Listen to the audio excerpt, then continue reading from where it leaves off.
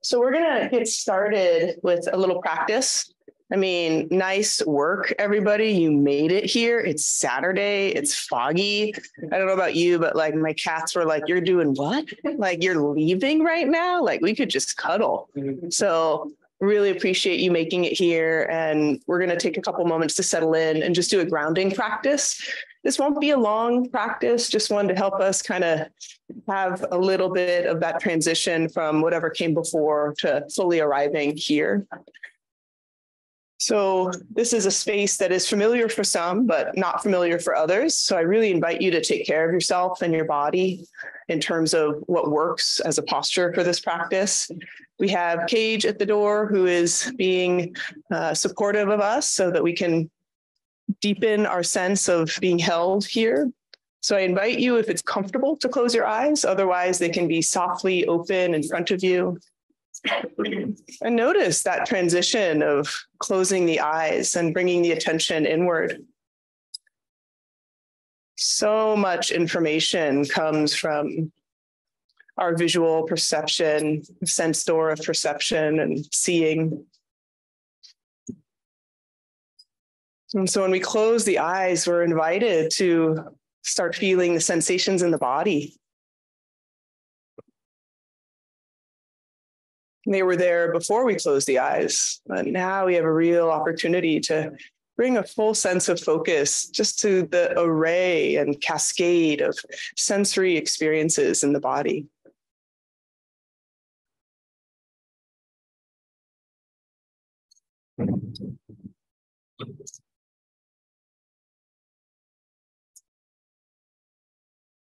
I invite you to feel a sense of the substantiality of the body,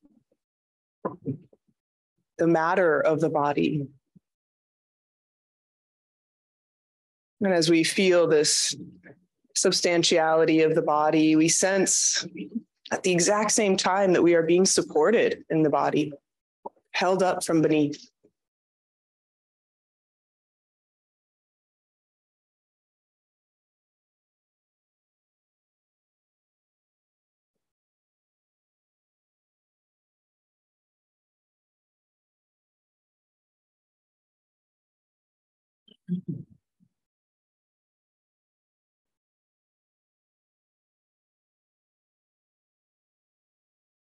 Feel a sense of your feet, or if you're sitting on the ground, your legs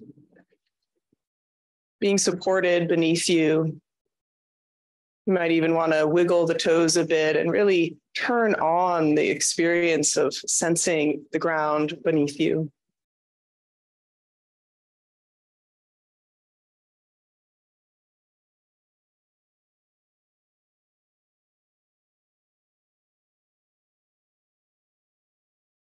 And noticing the posture. For those of us who are sitting upright, this posture is a beautiful metaphor for our practice. A sense of being grounded and connected. A softness through the front of the body.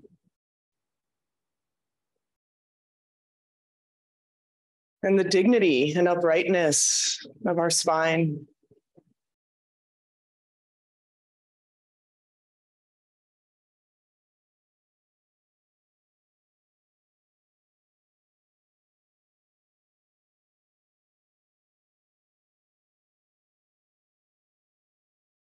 To help us connect with our posture and further settle the mind. As we inhale, feel and sense the sense of the upright spine, sense of vividness, brightness.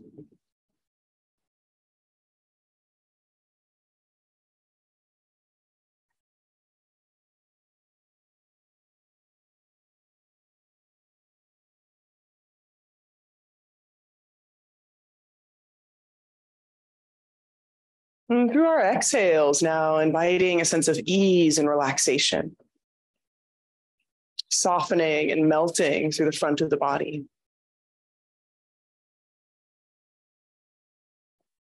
So inhaling this vividness, this upright wakefulness, exhaling ease, relaxation.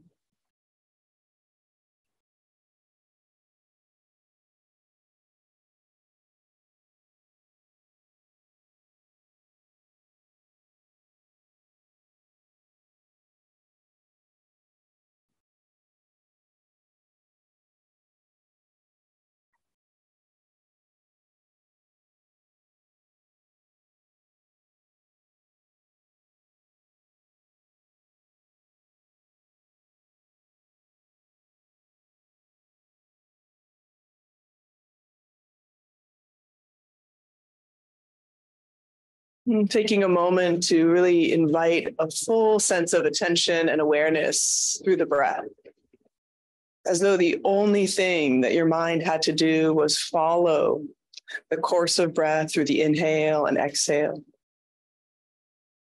As though the most important thing you could do today and in your entire lifetime is develop this close and kind attention to the breath.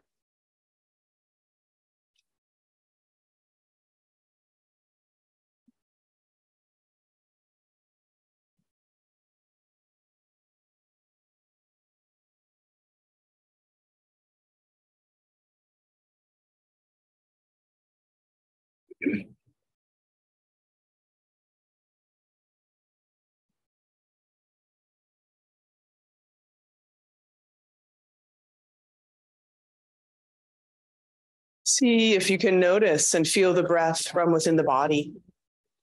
So not as though we are observing the breath from our mind, looking down into the body, but feel the body breathing us.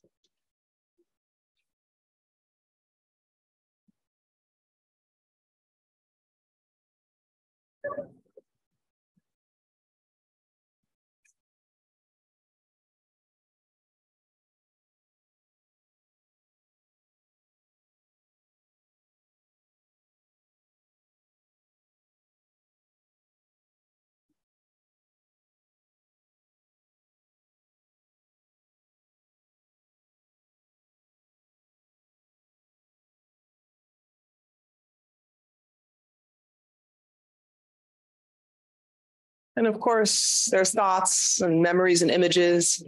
For those in the space, we may be distracted by sounds outside.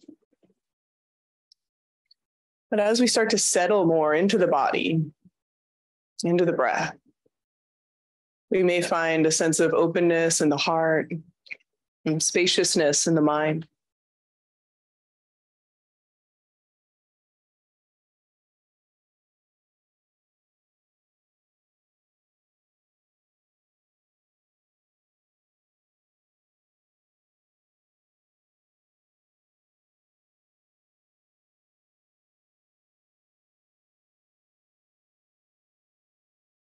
And for a couple more moments here, feel the whole body breathing.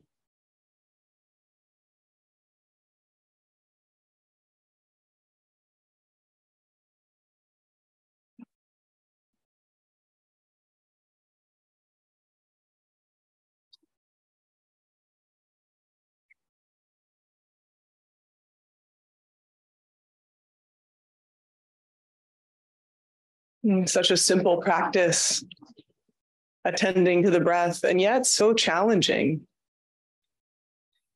We can see so clearly how the mind has such force, pulling us away time and time again to thoughts and memories, images. But this simple practice of coming back to the breath again and again is a foundation of emotion awareness. Knowing when our mind has been carried away by a thought or feeling.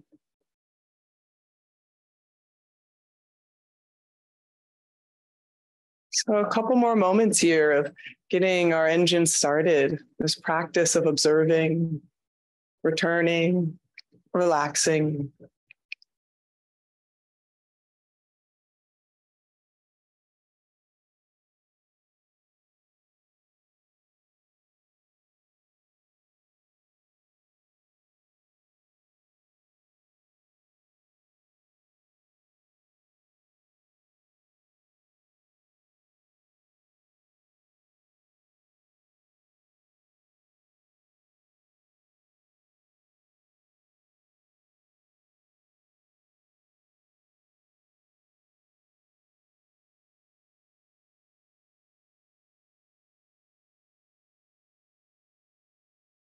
And we'll take a moment here now that we've settled a bit, our body, speech, and mind, and consider our intention for coming here today, specifically as related to these emotions of anger and sadness. Considering an intention that's personal. What are the ways we'd like to understand and unfold more around these emotions.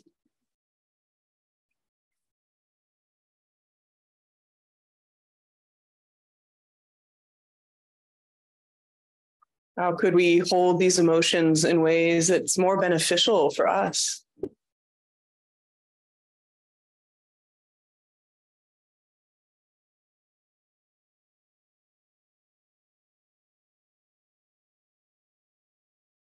What are the ways that we could be more skillful and wholesome in our engagement with these states?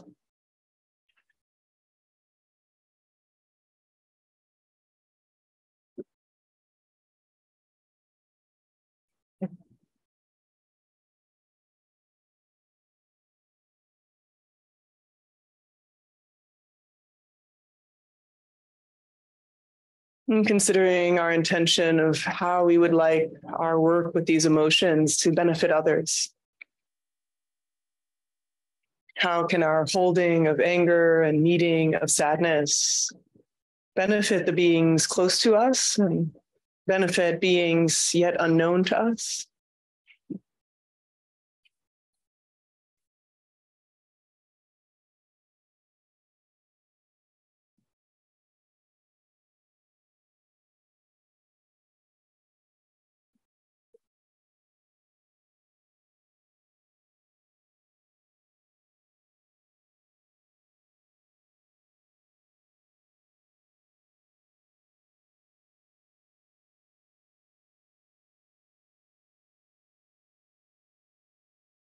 And allowing this intention to really feel like a guiding light, an inner lantern.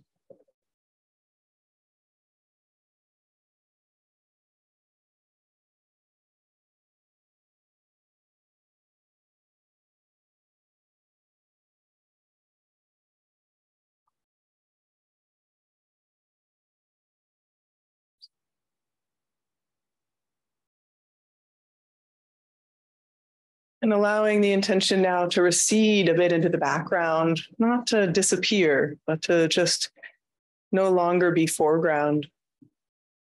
And we'll bring this opening practice to a close with 3 longer inhales and exhales.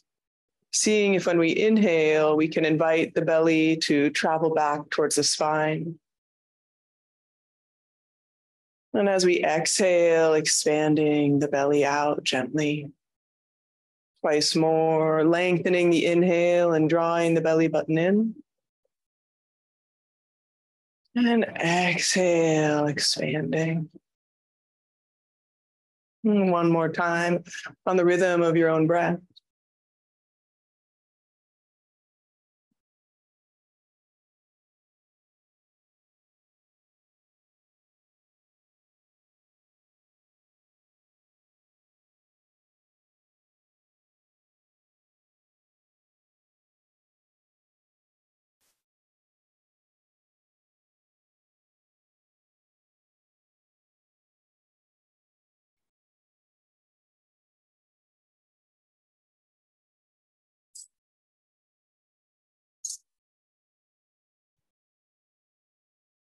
Thank you for your practice. So before we get into our first introduction to these emotions and working with them, I want to remind us of something that's incredibly valuable, precious, and deserves a lot of our kind attention, which is that we are practicing in community today. How wonderful. It truly makes this practice a lot richer and deeper to be reflecting on our emotions and the qualities of our heart together. And in doing so, it's important for us to keep in mind, the delicate and tender nature of being with other beings, especially talking about our emotions.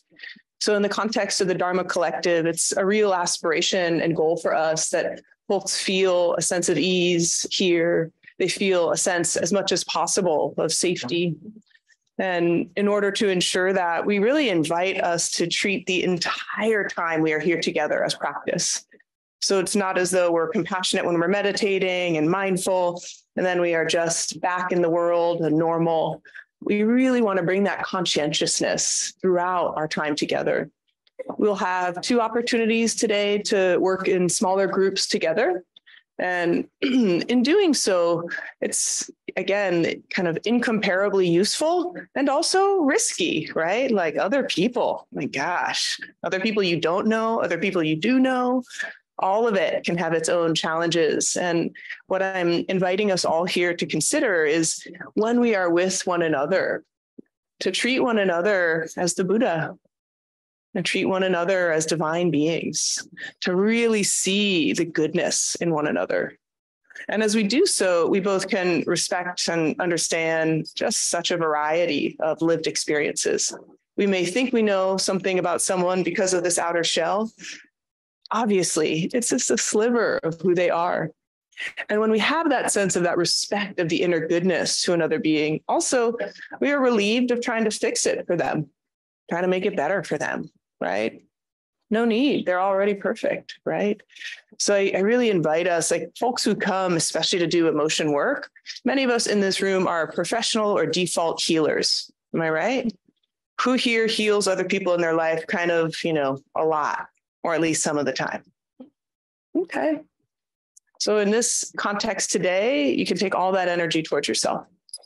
No need to imagine and offer that to others. And that allows each of us to show up as we want to be and not feel as though we're going to be corrected or fixed in some way. How does that sound to people? Can we get into that? We are compassionate comrades all together. Great. And, for the folks online, that's also, just as true.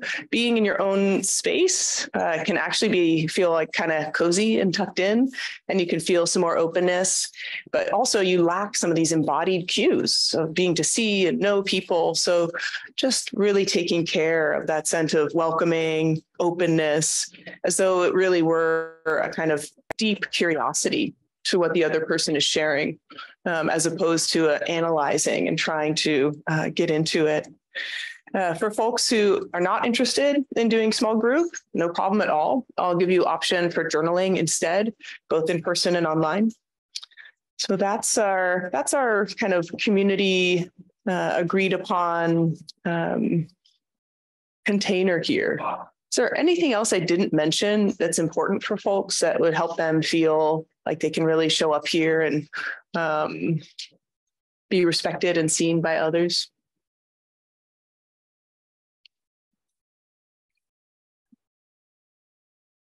All right. And as always here at the Dharma Collective, if at the end of our time today, you think of a way, like you're like, man, what would have really helped me if we specifically name this, that, or the other, please let us know. It's an ongoing work in progress here to create this space for us to connect and be together. So we're going to move now a little bit, and I'm going to give you just a tiny bit of background on where the origin of the teachings that we're going to connect with today are coming from. So Cultivating Emotional Balance is a 42-hour course. We're here for 3 hours. So think of it as like the condensed bouillon cube of this course. And this 42-hour course really weaves together traditional contemplative wisdom, essentially coming from a secularized version of Tibetan Buddhism. The originator of the curriculum of this course is named Alan Wallace. He's a pretty well-known teacher, author. He has authored 42 books. Just always have to say that because I am in awe. He's currently in long-term retreat, but has taught all over the world. And his really, deep interest is in bringing a specific and rich understanding of contemplative practices. So in Cultivating Emotional Balance, for example, there are 9 different phases and stages of mindfulness of breathing. I sprinkled 3 into ours, but it's really wonderful to get that kind of nuance. In the training, as we will focus on today, are these 4 heart practices, the 4 Brahma Viharas. These are, of course, not unique to Cultivating Emotional Balance. They are across almost every tradition in Buddhism.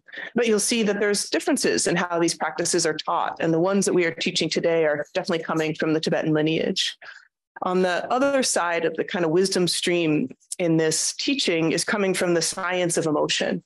And so this is not necessarily the psychotherapeutic approach to emotion. It's what have we discovered in the neuroscience and the laboratory and the exploration through social psychology, cognitive psychology of emotion in the last 40 or so years.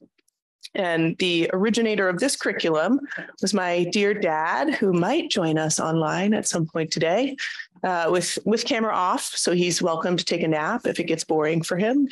But he is an amazing emotion researcher. He's an amazing dad. He's an accomplished emotion researcher and was the originator in the field of really looking at the physiology of emotion, facial expression, embodied experience. And then in 2000, he got this chance to meet Alan Wallace, the Dalai Lama, and a handful of other scientists, all on the topic of destructive emotions.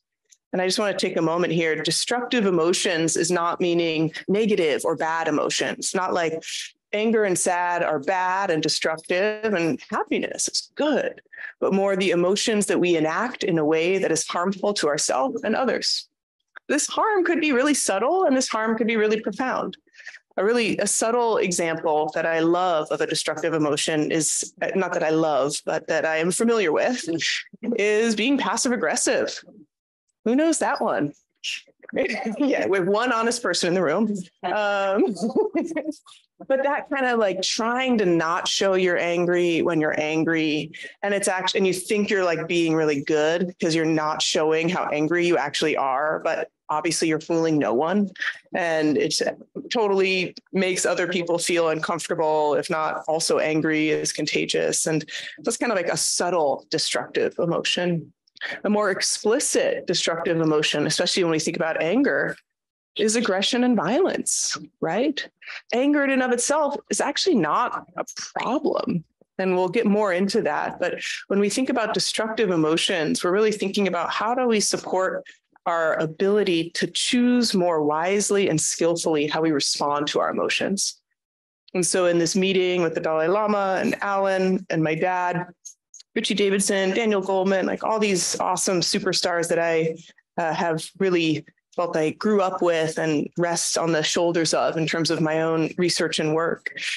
They really were determined to find a way to bring these wisdom traditions together. Like, how do we bring what we know from science, which science is good at, like picking things apart, right? Like putting the little bug in the glass case and naming it and looking at the other genus of bugs just like it. We're going to really examine the anatomy of emotion from what we've discovered in all these research and experiments. But also with this wisdom tradition that helps us bring more awareness, bring more care, and be able to work with our emotions and sometimes the difficult ways that they show up in our lives with ourselves and with others. So they developed this curriculum in 2000 and 2005. They started researching it, and their first group was working with school teachers. And it's primarily been a training that's meant for educational purposes to help reduce stress, improve positive affect, make people feel more connected. In some of the early research studies, they found it improved people's disagreements. So couples who got together after CEB, they actually liked each other more. They could argue more effectively. So that's obviously a great selling point. We all could use a little bit of that. And in 2010 was the first teacher training, and I was really honored to be the co-teacher with Alan, and I've been teaching it since then. And it's a really beautiful way in the hours we have together to just start examining some of the tenets of this training program, looking at an emotion episode timeline, which is kind of one of our main methods and tools of doing that kind of anatomy and dissection of our emotions so we can understand them more clearly. And then applying these heart practices, and the heart practices of compassion, loving kindness, empathetic joy, and equanimity. These are often considered antidotes to our destructive emotions, as though the only reason they don't like that word is because I don't think emotions are poison. I don't think we need an antidote, but they are ways to ameliorate, to help us transform the difficult ways our emotions can show up. So today, our goal is to kind of use this space and time together as a little laboratory. Like, how can we investigate together these ideas about emotions and practices so that this afternoon we can apply them So that's the real goal and hope here. Before I get into the next steps, just a little bit of housekeeping here. There's a bathroom in the back with tea and water. We're not going to take like official breaks, so you can go and get water, use the restroom. But I ask that you don't do so in our meditation time. That'd be helpful. And as much as possible, like do stay in this room so that we can stay connected. Okay. So I'd love to start with a question for you all. What's an emotion?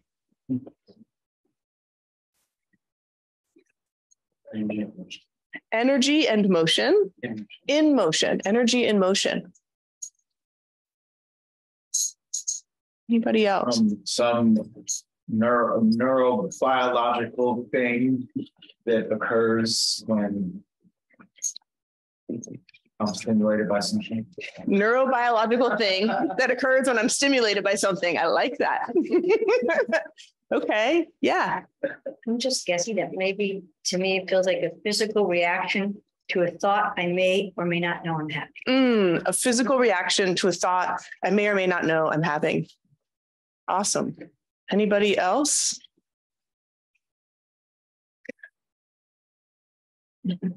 Sometimes I think it's a message from some other place. Meaning it's drawing me towards or away from something. Interesting. A message from another place drawing you towards or away from something. Yeah. I'm thinking it's kind of a somewhere between a sensation and a mental thing, that it is like an articulation of a sensation in the body. Articulation of sensation in the body. That's great. Is there any thoughts with it? Are there any feelings? Yeah.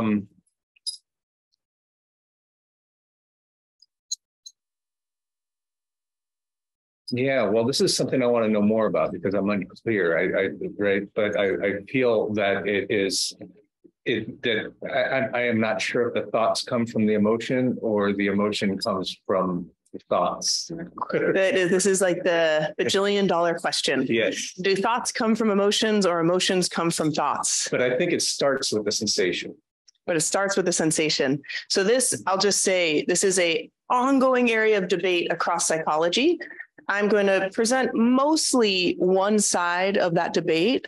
And if you want to debate that, we can do that later.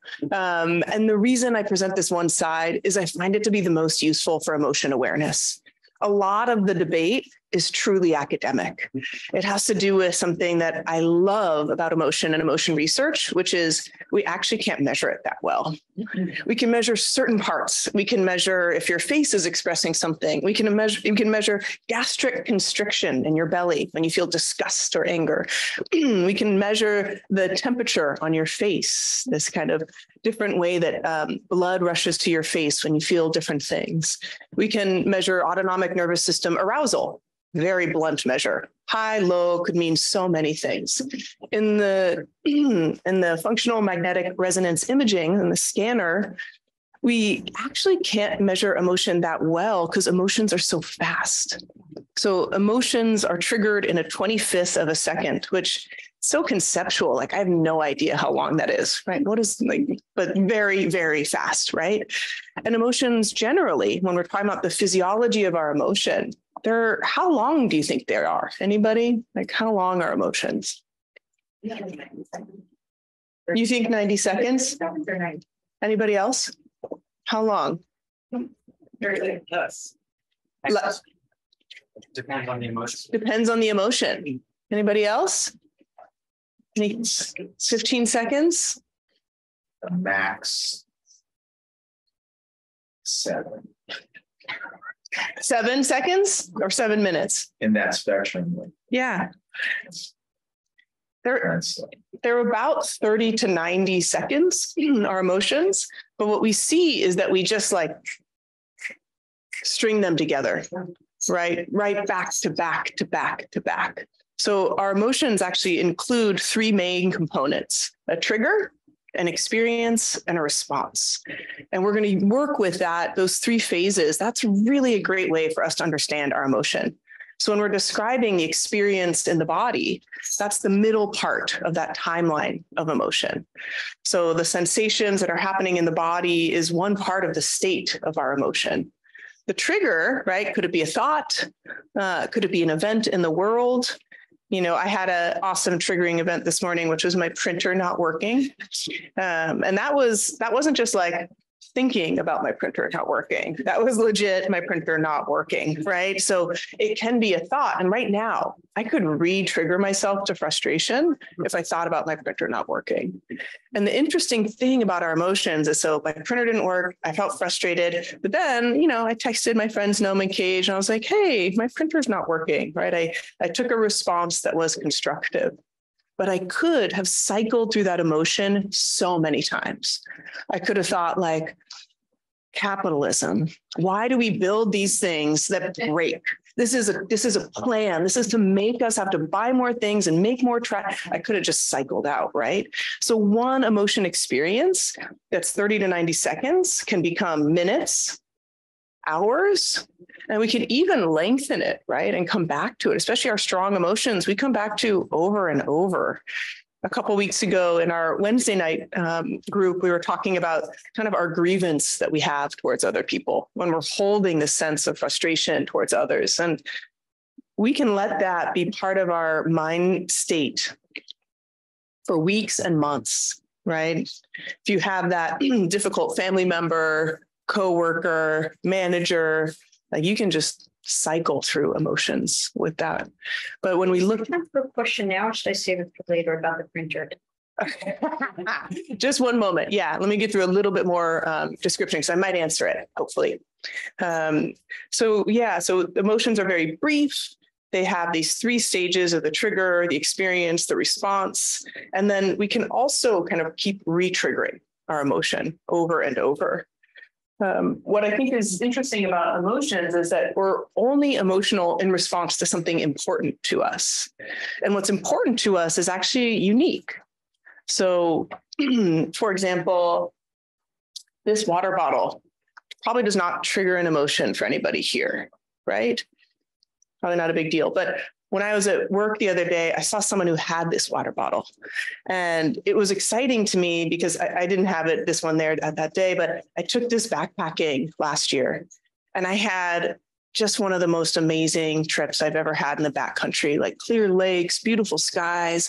And so when I saw this water bottle, I was triggered to an emotion of joy because I have a personal relationship with this, right? Nobody else in that room saw the water bottle and was like blissing out, right? And so what's specific about emotions is actually our unique lived history.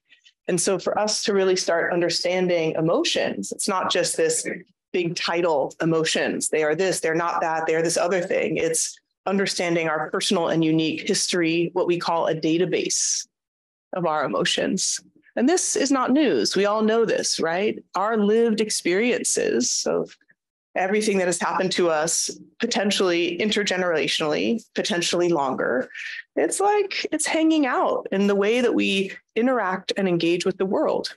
And it's the way we experience perceiving the world around us.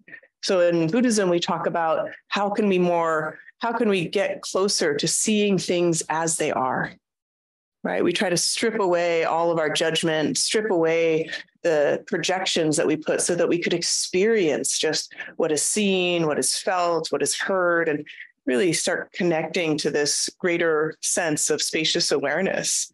But a lot of what happens is an immediate judgment. So for those of us in the room, there was like some really loud noise the first 5 minutes or so of our meditation, right? And it was very hard to just receive this noise as noise. It was very easy for the mind to quickly judge and become like, really, on a Saturday morning, they're going to have this noise? Don't they know we're meditating? Right? So we can create this additional content onto anything. And a lot of that additional content is emotion. And so what was so interesting in this 2000 meeting with the Dalai Lama is he was so excited by this scientific definition of emotion. There's actually not a word for emotion in Buddhism. There are mental states, there are kind of kleshas, there are these like kind of sensory experiences that we get attached to, and also these ways of seeing the world that are ongoing. So if we feel a sense of real aversion, that's not 30 to 90 seconds. Usually that's an ongoing way we're experiencing the world. So it's like, I don't like, trying to think of a good one that would be like an ongoing aversion. I don't like the way I look.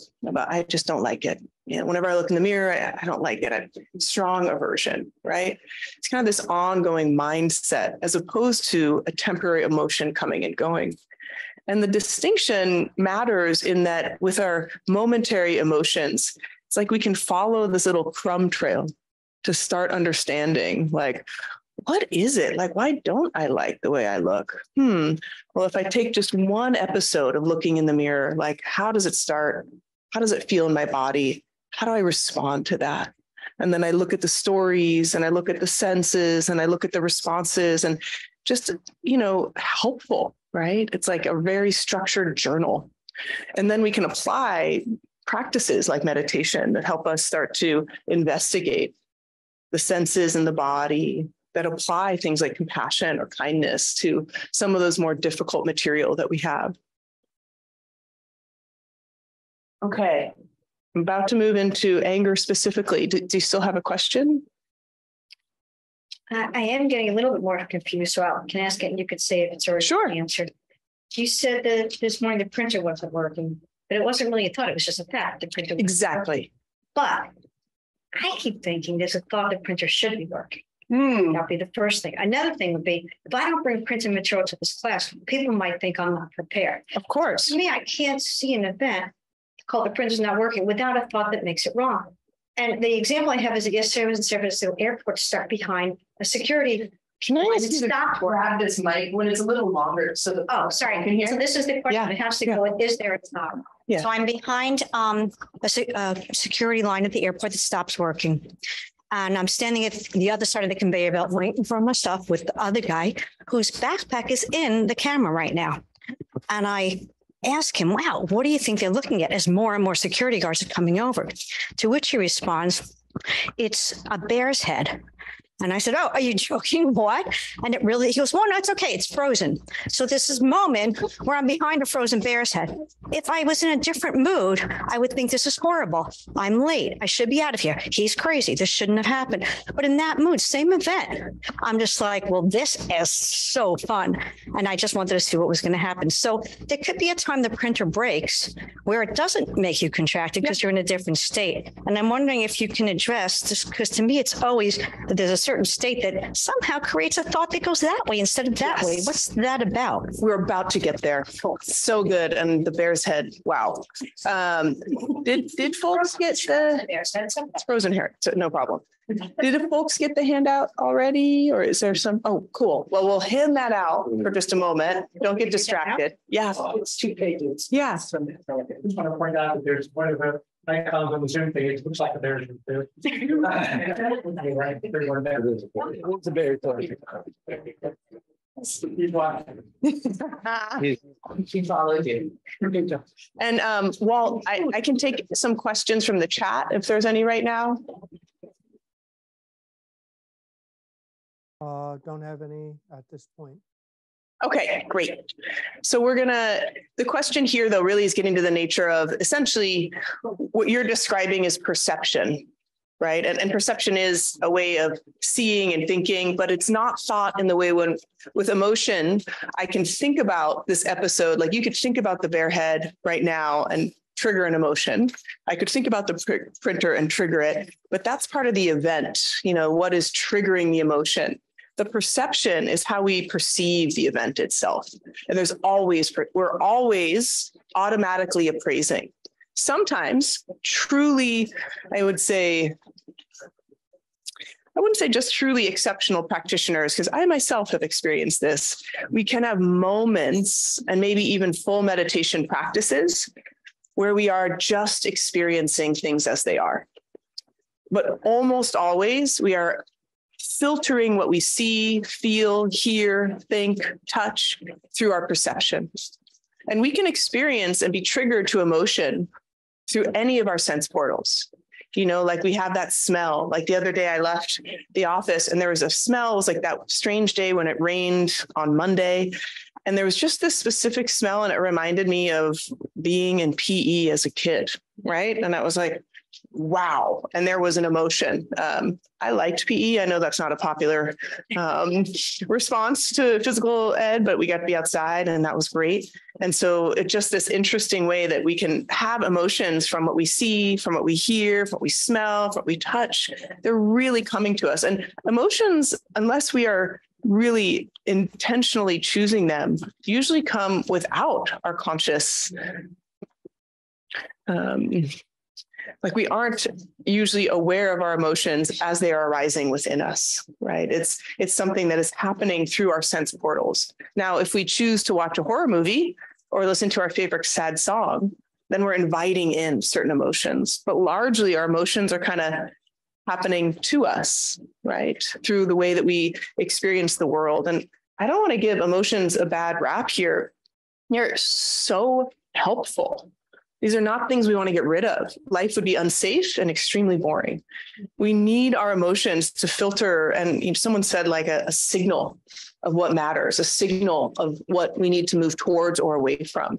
Our emotions are helping us filter what in our world matters to us and how we want to respond faster than we have time to think. That's the difference between thought and appraisal. So our appraisal is automatic, whereas our thoughts actually are a little slower. So evolutionary psychologists, folks who try to understand how we ended up with these minds and these bodies right now, they have a theory that emotions arose because they efficiently bundle together thinking, seeing, feeling, and responding so fast that we can escape from threats in our environment. So our emotions operate outside of our conscious awareness. It explains a lot. Right? If we could choose when we got angry or sad or happy, oh man, that would be a very different story for most of us, right? Yeah. Noam and then Jimmy, yeah. Do you want me to send off the PDF? That would be so great. Yeah. So real quick with perception is based on your current mindset or what you're bringing in, what you've already got set up before you have the event trigger. Yep. And then depending on the way your mind is set, that's going to depend on whether or not the bear's head is a pain in the ass going through the airport, or whether it's just like, wow, right, shit, it's a bear's head. And she's describing what's interesting is we can have something that impacts our emotion that's very contextual right now. Like I'm tired, I'm hungry, I'm late. That will shift how we respond to whatever arises in our environment. Right. But also there's the deeper layers of like, I really don't appreciate the harm of animals. Like I think it's unethical and, savage or brutal to have a bear's head. If that is her point of view, then the emotion is also going to be quite different. But if she's a hunter and she's like, damn, he got a bear, right? Very different. Like, so it's our unique history in terms of beliefs, experiences, stories, but also the context of what's happening around us. Yeah. Yeah, I was curious, related to the prince and maybe what you said about that. Yeah.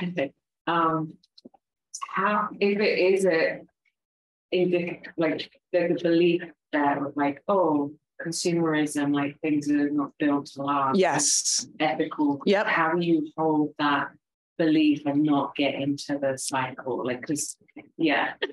The wonderful question, which is how do we work with these appraisals, this database that we're holding all of these prior experiences in? My dad, a lot of this is theoretical. Like I mentioned, one of the things I love about emotion is that we can't measure it well, which means that we are the experts of our emotions. Like no one else, even if you're in a scanner with every single thing hooked up to your body, your galvanic string response, your gastric, all the like electrodermal, your EEG, you have all of those on, and you're just thinking about something that matters to you, a loved one who you've lost, an opportunity in your future, there is no scanner that can tell you why you're thinking that and what emotion you're having, which is so powerful. But also, when we think of this database of where we hold these stories that influence our perception, it's not like, oh yeah, the database is right, it's in the hippocampus, and then like pardon me, like, no, we don't know where it is, right? It's in consciousness. Consciousness is not been proven to be in the brain. And if anyone you meet says so, they are not based in evidence. The brain has a lot going on, but our database, it could be in our gut, right? There's a lot of great work looking at the amount of neurons in our belly, but consciousness is not something we can just find and then like remove. So the work of building emotion awareness is the work of understanding our biases, the work of really looking at these historically held ideas and beliefs and slowly starting to investigate them kindly and kind of adding in these corrective emotion experiences, right? These new, so let's say I, have been really hurt in the past, like I had my heart broken or I was cheated on. It'd be really hard to get into a new relationship without like, oh man, like that fear, right? And then you have a relationship and it's starting to work out and it's safe and it's good. And you're like, okay, like it could be different. And that becomes a different story that we include. But there's not an easy way to unwind. And then the theory that my dad has, again, a theory because we can't prove it, is that the triggers and the stuff that's most instantiated in our database, I'm saying here, who knows, database, are things that happen early in our life, things that were really intensely emotional, and things that happen repeatedly, right? So if you are, always receiving a sense of injustice, right? Through the historic and systemic oppression that exists in our society, that's going to be in your database over and over and over. If you lost a relative or loved one early in your life, that's in your database, right? If, so all of these more poignant emotional events and the relationship of emotion and memory, it's very interesting and dynamic and cool, but suffice to say, a lot of what we remember is what we had high emotional experiences around. That's what gets encoded into our memory, right? So easier to remember high intensity emotional events than algebra, for example, or even what happened last Saturday. Pop quiz, anybody? No idea, right? Hard to remember, but if there was a potent emotional event last Saturday, you probably will remember it. So great questions. I'll move into anger just a bit more. So, yes. I was just curious. I just wanted, when you said that about consciousness, like we don't know where that lives. And I'm curious, is consciousness awareness? Oh, man. Why you got to bring that question? It's so good. The question is consciousness awareness? There are like so many more awesomely nerdy people. That's a beyond the scope or whatever. But I love it. No, I think, but I just want to invite like an investigation of that, right? And of our own felt experience of like, what is consciousness and what is awareness? And it really matters in the context of emotion. In terms of our theory of like, what are we trying to do? Are we just trying to like suppress what feels bad and enhance what feels good? Or actually, are we trying to be like a bit more free, actually have equanimity and spaciousness around our emotions? And according to some Buddhist texts, like the ways that our emotions are resolved is they naturally unwind in the context of spaciousness. So if we are thinking, I often think of awareness as a spaciousness, and I think of consciousness really as the space of our awareness. But it's just like, talk about really difficult concepts to describe. I think they're much better felt.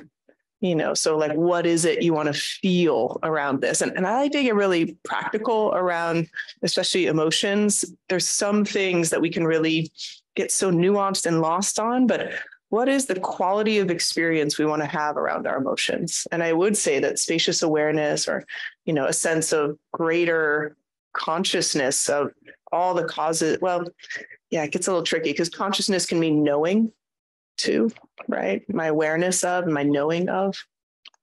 We'll come back to that. Okay, good. So with anger, just like a little bit more specificity. Anger is not just one emotion, it's a family of emotions. Anybody have any other kind of synonyms for anger? Any other versions of anger? What else might be part of this anger family? Fear. What else? Rage. Afraid. Frustration. Rage. Impatience. Irritation. Well, you guys are good at this. Yeah, and it's interesting because anger is an emotion, I would say, in teaching these last 15 years or so, it's the top one that people want to work with, because when we enact anger in a way that is destructive, everybody knows. And when we enact fear in a way that's destructive, sometimes like nobody knows. Like we're just like in our own little fear hell realm, but no one else is really catching on. But when we are angry and we struggle with anger, then it's like you get a lot of feedback, right? So fear is a related emotion, but it's actually its whole own family that we will do on another subsequent Saturday. But with anger, it is, as folks were mentioning, impatience, annoyance, frustration, rage. You know, there's a lot of different states of anger, and even within irritation. You can be like a little irritated or very irritated. And when we think about this emotion, it can be expressed in a whole variety of ways. As I mentioned, it could be expressed through passive aggressivity. Right. But it can also be expressed through yelling, banging things around, cursing, for example, at one's printer. Like who would do that? Right. You can just feel, you can feel like, and it's so interesting. Again, the emotion arises so quickly and our response arises so quickly. And often it's very hard for us to bring awareness to our emotion before we respond.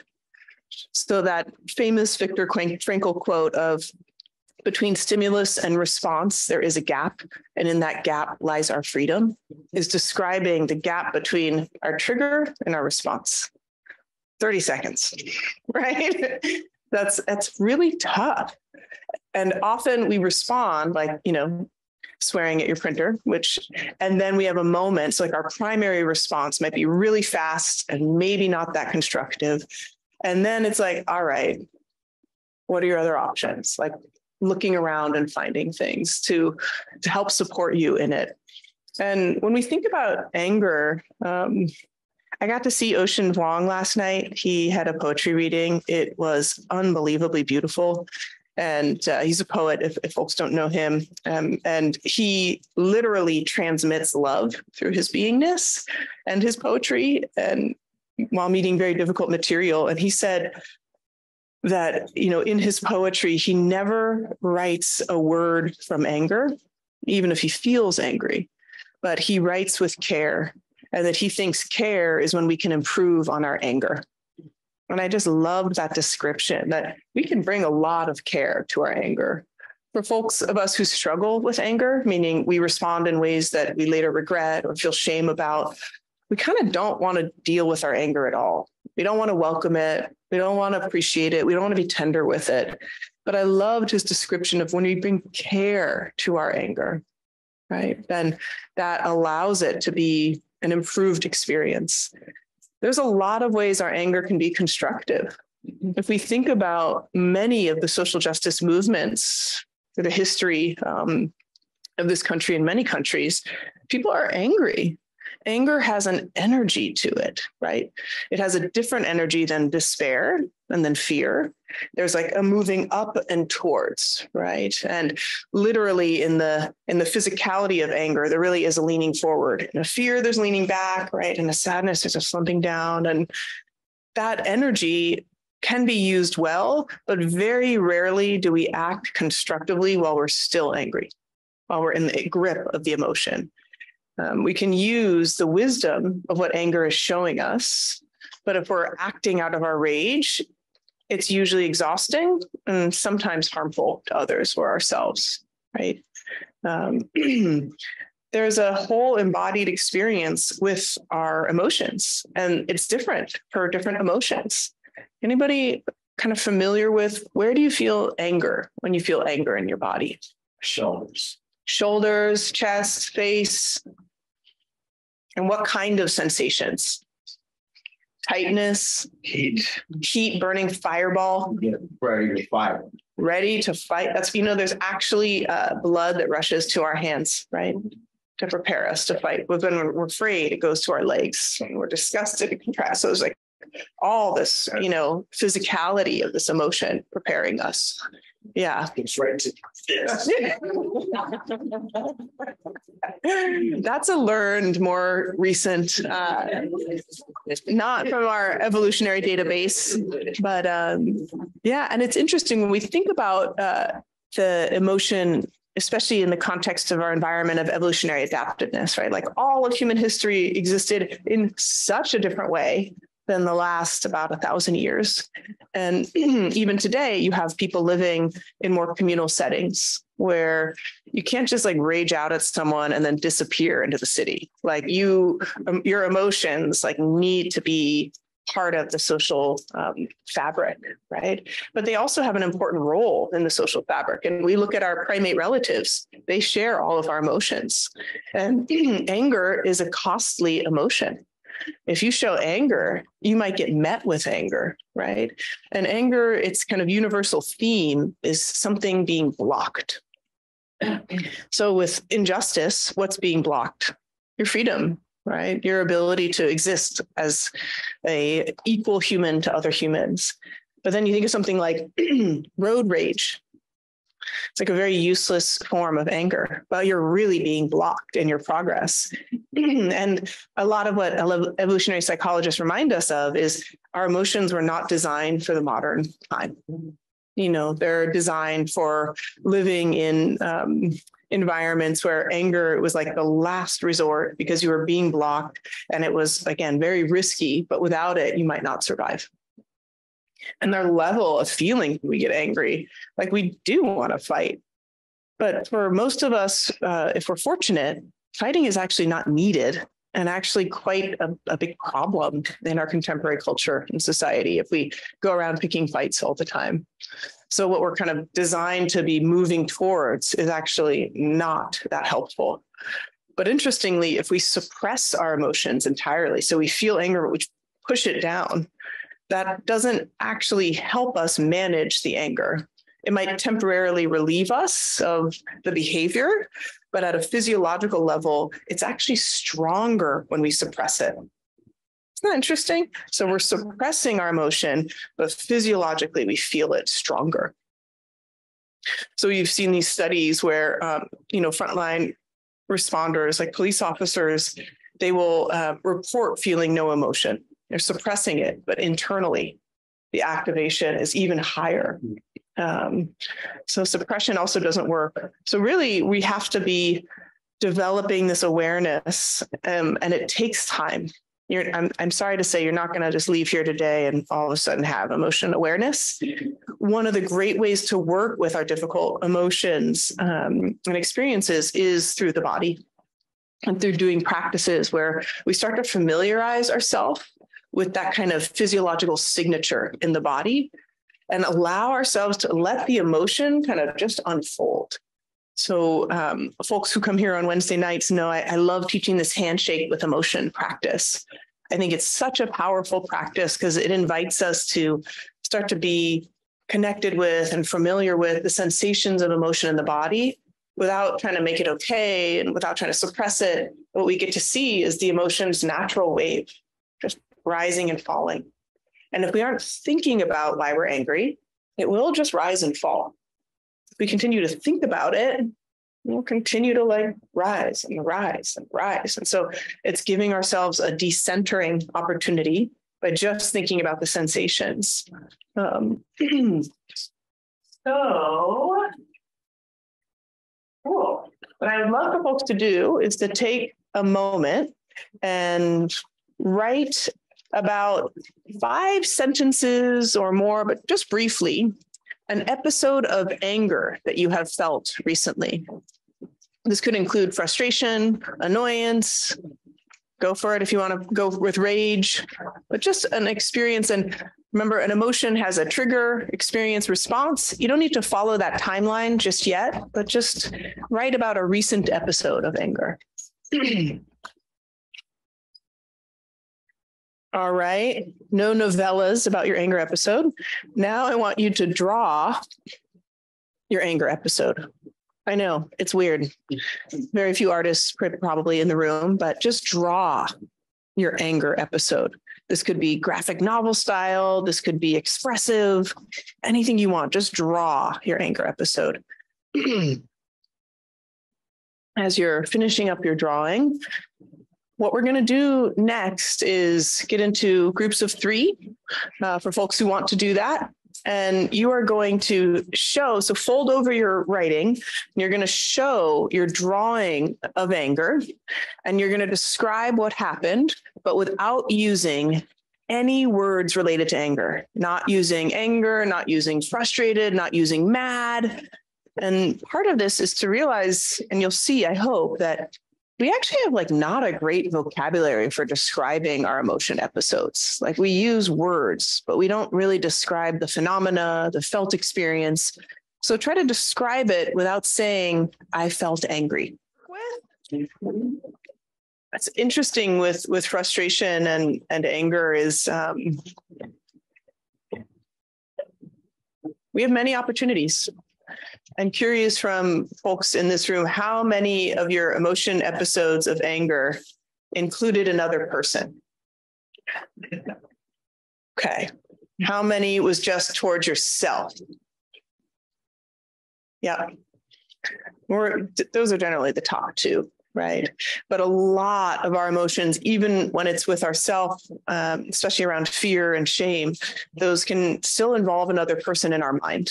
Right? Like it's our emotions are fundamentally relational. They are the ways that we interact with, communicate, and connect with one another. So it is very humbling. And anger is a really difficult emotion to feel with other people. It's contagious. It's sticky. And anger uniquely has a feature where we can feel a persistent presence of anger. And that turns into resentment. Right? That's like an overtime or hatred. So it's not just this one time I'm angry at you and now I'm over it. I'm angry at you. I see your Buddha nature. We're good. Right? It's ongoing, festering resentment. It's one of the least pleasant feelings. And, it's interesting applying compassion to what we feel anger towards. It can feel so far away from what we think is correct, what we think is just, and we think is right. But at some point, we really have to ask ourselves the question, is feeling anger worth it? Such a beautiful, I'd say, author and activist named Sujata Baliga. Some folks might know her. She's in the Bay Area. She's done restorative justice work for decades. And she describes a story that when she first met the Dalai Lama, and she was filled with rage and anger. She's a lawyer and wanted to go to law school to prosecute perpetrators of sexual violence. She was a victim of sexual violence. And when she met the Dalai Lama, she was just so angry. And she's like, the anger is killing me. And he said to her, he said many beautiful things to her. You can find podcasts of her describing this beautiful meeting. But he said, have you been angry long enough? And I love that as an inquiry question for the people and situations we feel resentment for. Without judgment, like, have you been angry long enough? Nope, not long enough. Still need more anger. Like, okay, or like, and it asks you, like, what's the cost of that anger? Anger means no peace of mind. There's no peace of mind and anger at the same time. Those things cannot coexist, right? And it's just very humbling. And with Sujata, that question really cut through for her. And she changed the course of her life and became a public defender And through many years of practice, developed an exceptional ability to have compassion for the people she formerly wanted to prosecute. Right. And that question was one of the tipping points for her. Really, instead of I shouldn't feel angry, just recognizing this anger is killing me. It's just too much. Right. And for many of us, there's just like a lot of these little feelings of anger. Can anybody feel the anger in their body right now, just from describing it to one another? So let's do a really brief little check-in. And this is one you can do if you have the opportunity immediately after you've felt angry. Right when you're feeling angry, it can be a little tough to do because you're so busy feeling righteous about the anger often. But just take a moment. We just described something that made us frustrated. And what's so interesting about emotions is our memory of them and the immediate experience of them can feel exactly the same in the body, triggering the same experience. So taking a moment and getting so curious, as though you were a cartographer, making a map of the inner landscape of your body and noticing all the peaks and valleys, all the areas of sensations and the qualities of sensation in the body.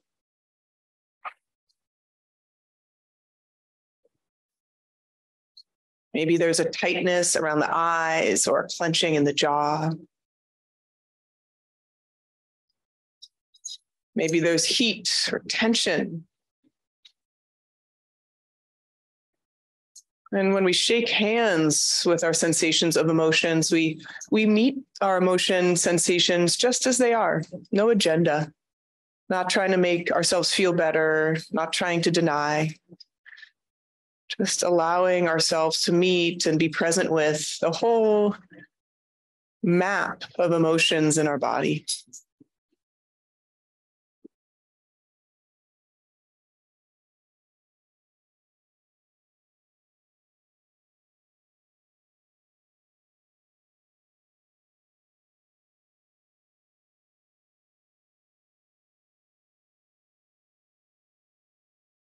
Notice if the story of what made you angry wants to reinsert itself.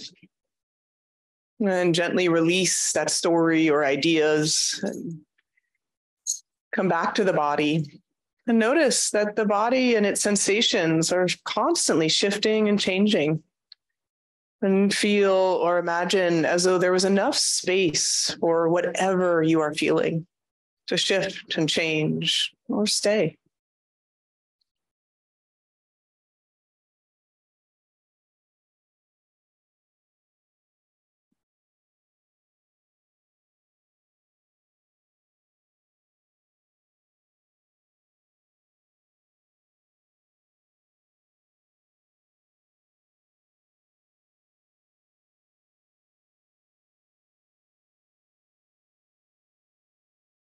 A couple more moments here of continuing to notice and drop your attention and awareness in the body.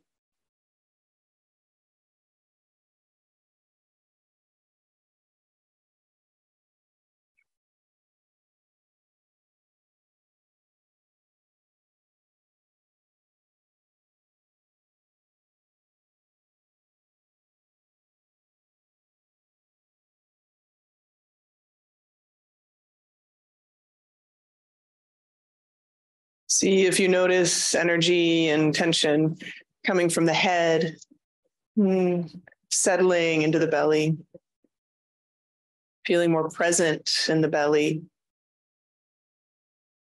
And as you notice the sensations, see if you can notice with a sense of real kindness, real care, as though you were welcoming these sensations.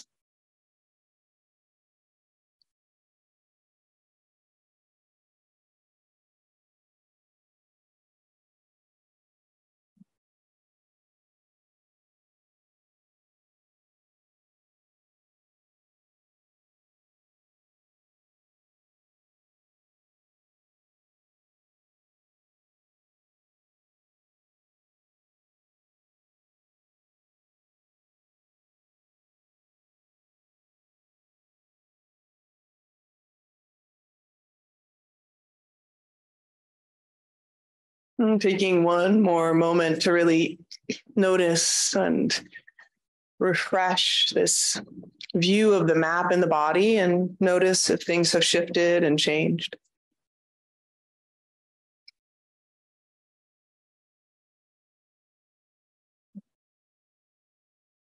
And gently wiggling our fingers and toes and blinking our eyes back open into our shared space.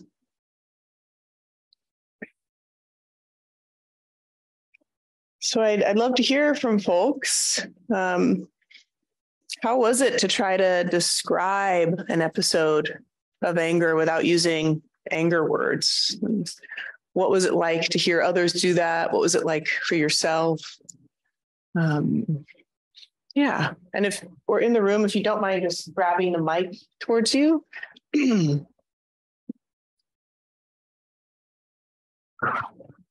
So I found it very difficult to express anger without using the word anger.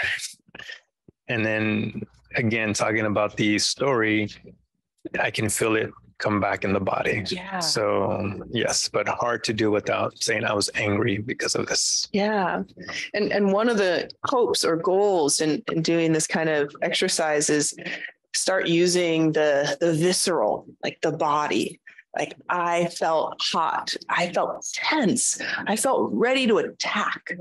So instead of just shorthanding, like I felt angry, like really getting descriptive around like, what is that? Like, what's that like? Because a lot of us, we have these words, but they're some way like unexamined. And as we develop emotion awareness, we want to develop like a greater language and fluency.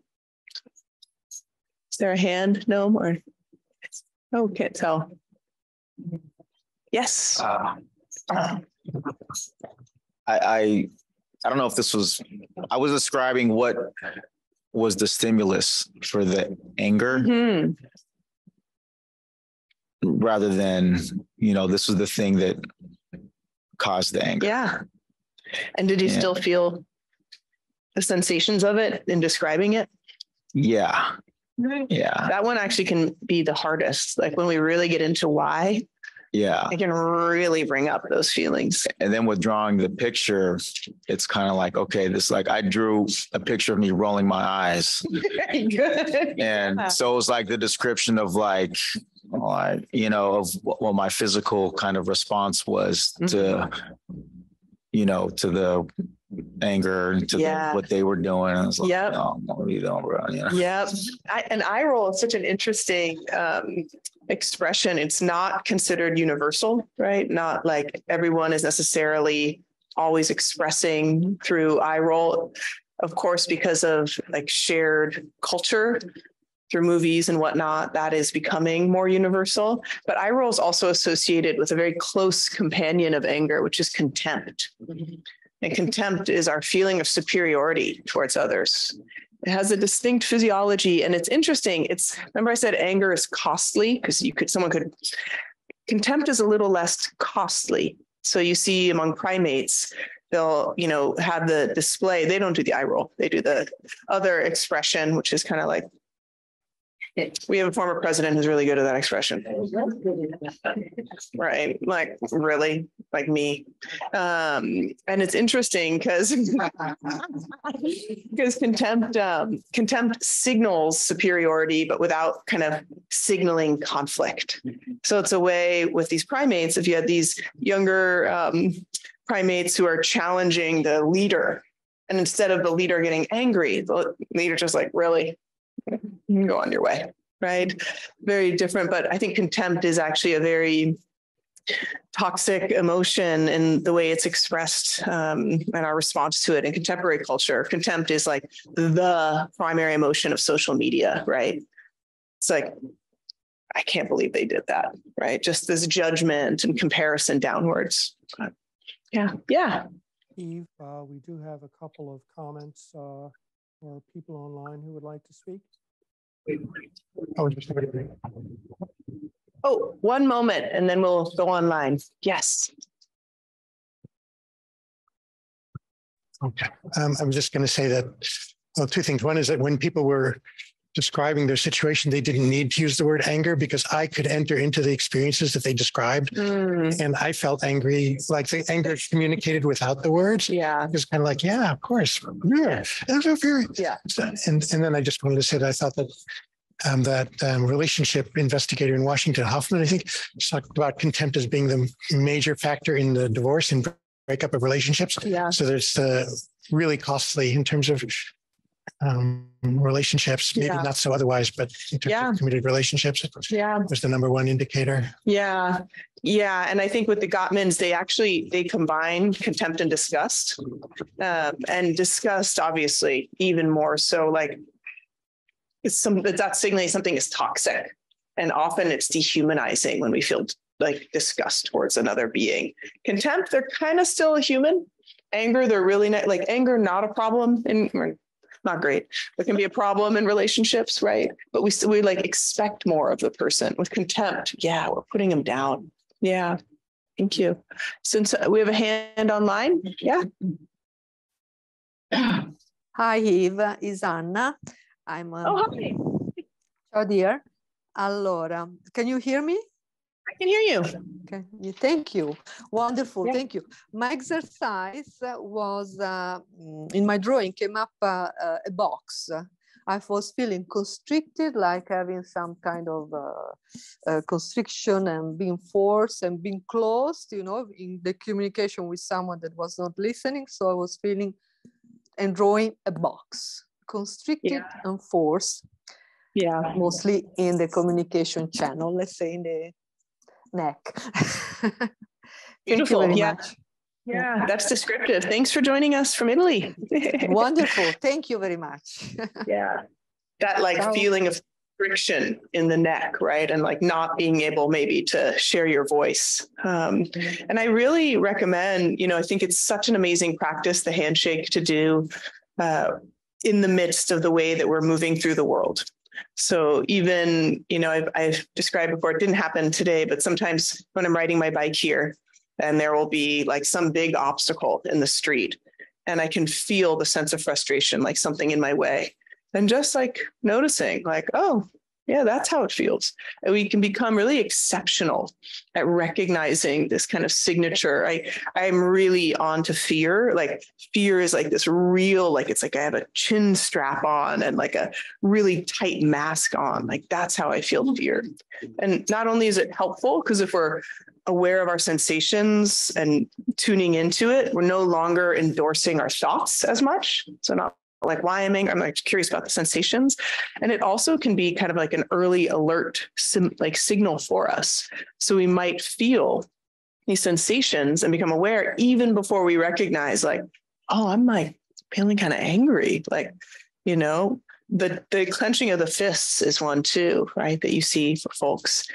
But we can, with the handshake, again, you can do handshake as long as needed. It can be just a couple minutes, we let it come and go. We might need to hang with that longer.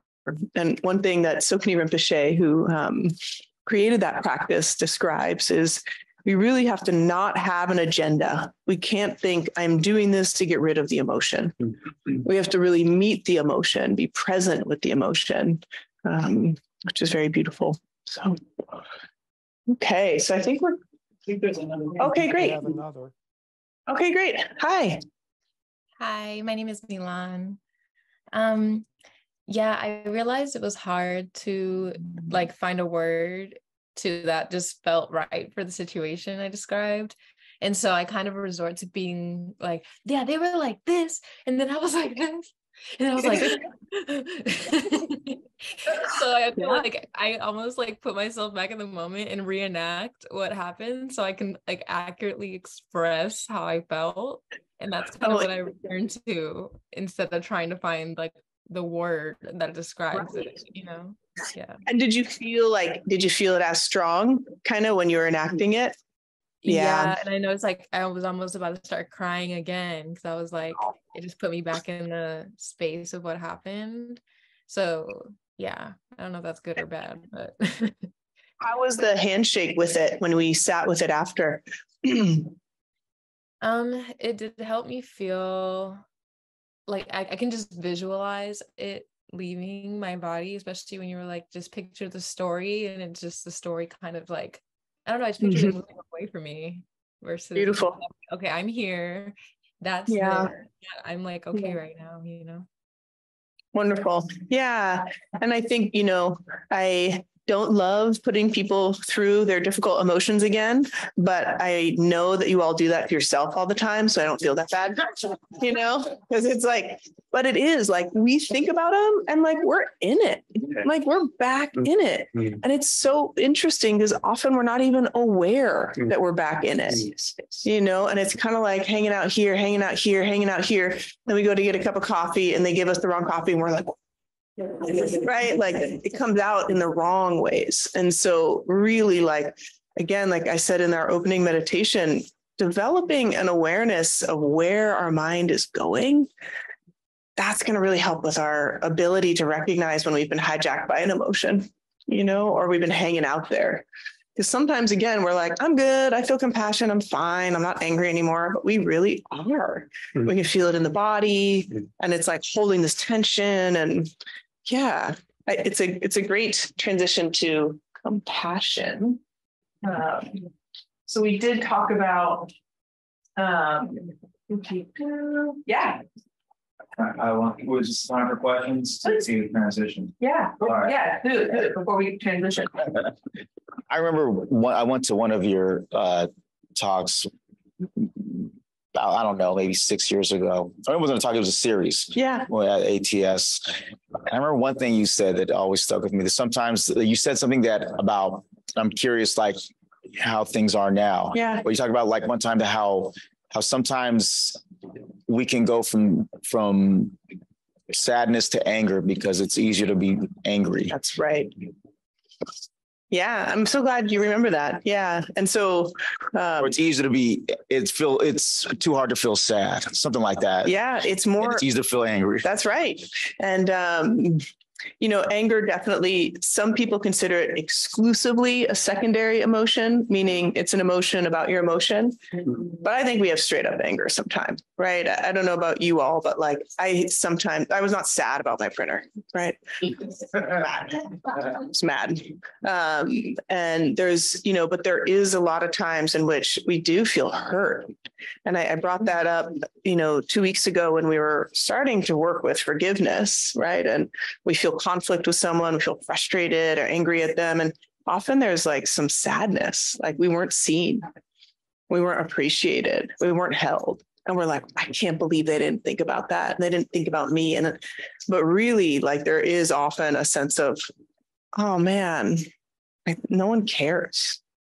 But anger is activating, anger is empowering, right? And so in our sadness, we can feel a little powerless. So indeed, yeah, thanks for bringing that. Yeah, has not changed. I wish I could say like, oh no, we found a new way. And no longer does our sadness lead to anger. You know, also fear, right? You know, when we feel afraid and anxious, we don't want, and we look for someone to blame, right? And blame, like anger and blame, like, wow. We really like anger loves to discharge itself as blame, right? Onto someone, onto something. Like they did this. I'm so mad at them.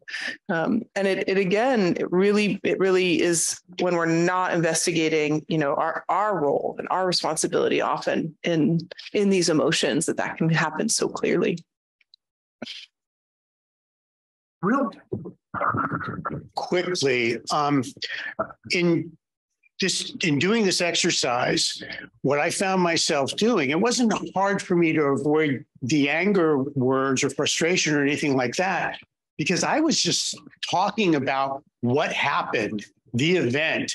I didn't even really, except for very briefly, talk about how I felt, except to say that I did this and he did that, and it escalated. Yeah. You know, but mostly I was talking about just the facts, just what happened. And when I look back on that now, it's like this sort of almost dissociating from the event or from my feeling. Yeah. Whereas other people described the heat and, you know, what happened and rolling the eyes and, you know, what they did. And Didn't. It's because you're enlightened.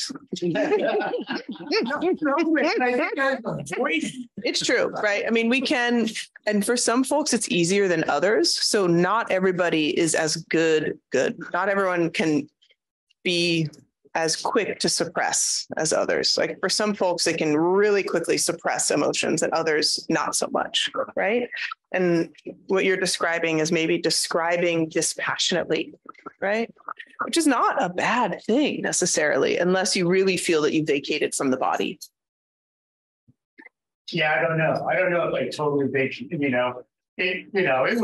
wasn't a big deal, but it wasn't a big deal in actuality, but it was a big deal in the moment. Right. And so I think when we have perspective, like I kind of heard what you were talking about, it's like road rage style, right? Right. And like in the moments after road rage, we're like, whoa, what just happened, right? But after we've had a disagreement with like our family member or our partner, it's not like over, right? It's still like, we're good, but you still are like that, like we're still holding on. There's still like, or when we're angry at ourselves, and there's a big story about ourselves that we're carrying. So yes, please. Yeah, and to piggyback on that, I find it more troubling that this suppression, like Robin's always like, it's okay for you to be angry. I'm like, but in a clinical role, it's like there's an expectation that you are going to be solid and not be dysregulated. Yeah. But it's like, she's like, yeah, we don't feel these things because we're dead inside, but like it's a joke, but that it's almost troubling how quickly we get to that. Yeah. Is it enlightenment or is it like, yeah. Please. Yeah. Please. Yeah, I actually generally feel like I don't experience my anger enough. Like I suppress it. And it was really helpful to me to have the word annoying as an alternative. Yeah. Because I was able to recall an episode recently of annoyance and which I did not express. I felt it. I knew it was happening. I don't even know how to express annoyance very well. But what was cool was afterwards with the emotional handshake, I felt it very strongly in my body. Like there was a very strong physical sensation, which I usually, when people say, what does anger feel like? I'm like, I don't know, but maybe I do. Fantastic. Yeah. And again, cool. I think, though our emotions are universal, meaning, it's a shared experience in the body and how we feel. The display rules, meaning what we show, when we show it, how we show it, is very culturally conditioned. Yeah. So for a lot of us, whether it's our therapeutic role or the family we grew up in, certain people are allowed to be angry, like the mad dad, sorry to be generalized. And then other people are not allowed to be angry, right? And so you learn early on through modeling or through what's being shown to you, like not okay to show anger. And then you disconnect and you're like, no, I don't feel angry. But of course, right, you do. And I love kind of Noam just speaking to that of, it's not like you don't show your anger, so become a rageaholic, right? It's how do we develop that embodied connection to our feelings of frustration and then shake hands? Because acting more out of anger is not the goal. Suppressing anger, here's the thing about suppression is we're not that good at just suppressing one emotion. Suppression is just this blunt tool. So we're keeping out the bad and we're keeping out the good, right? And so how do we reconnect healthily with our sensations of emotion, all of them? And I think handshake is great for that. And annoyance is great for that, like little stuff and being like, oh, that's that, So yeah, I mean, it's so funny because I'm sure some people in the room here are like, y'all got no problem. You don't experience anger, like, you're fine, right? Because it's really tough for folks for whom anger expression is what they learned, is how they coped. And it's just as hard to not express anger as it is to not suppress anger. So just really want to normalize, like anger is a tough one. People carry a lot of baggage with shame and regret around anger. And like, it's not your fault. It's yours to work with, but it's not your fault, whether it's suppression or overexpression. So, Beautiful. Thanks for the questions. So we're going to do a bit here. Oh, hey, go ahead. One question. Could you quickly? Thank you. Could you quickly define what you're talking about when you say handshake? It's something I've seen you, heard you talk about again and again, and I missed the description. Yeah. Handshake is that practice we did of settling into the body and sensing the emotions in the body. So a handshake practice with emotion is when we notice, like, there's the form body, right? Like, I'm hungry, I'm tired, I have a backache. And then there's the subtle body. And these sensations in the subtle body are where we can feel emotions.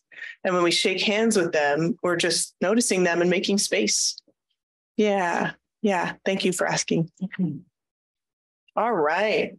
So 4 measurables. I know there's a lot of folks in this room who practiced with these just unbelievably beneficial practices. Some people in this room are probably like, they're my favorite. Other people are like, oh man, can we just get back to like mindfulness of breathing, right? Because they invite us to turn towards the heart. They invite us to meet and work with difficult material. And it's really beautiful. Brahma Vihara is what they're also called traditionally, is like Brahma is like this sublime, pure, excellent. And then Vihara, like it's like our home, our abode, where we feel this like sublime and this freedom, honestly, from our difficult emotions and experiences. They're called the 4 immeasurable practices because ideally we are feeling them not only for ourselves and our loved ones, but we're feeling them without boundary towards everything. There's no boundary to these practices. If I feel kindness and I feel love, or if I feel compassion, I feel it. There's no end. There's no beginning. And that's really inspiring. And it does require a little bit of faith in a way. Like, we have to believe that, yes, I am capable of feeling this over and over and over and over and over. And that has to be, again, from personal investigation. One way I like to describe it is I assume people in this room have had their heart broken before, correct?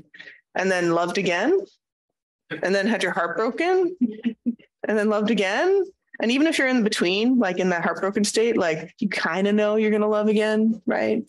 There's that, our ability, like our capacity for love, it's not like something elastic that then like stretches back or that we can truly break. We can feel really heartbroken. It can be really hard, but something natural. And whether you want to consider us, as connected to the divine animal beings, where like it's a natural part of our humanity to feel connected and be with others, just as other beings connect with each other. And also just at this more esoteric level, like we're just so socially oriented. We are so kind of here for connection with others.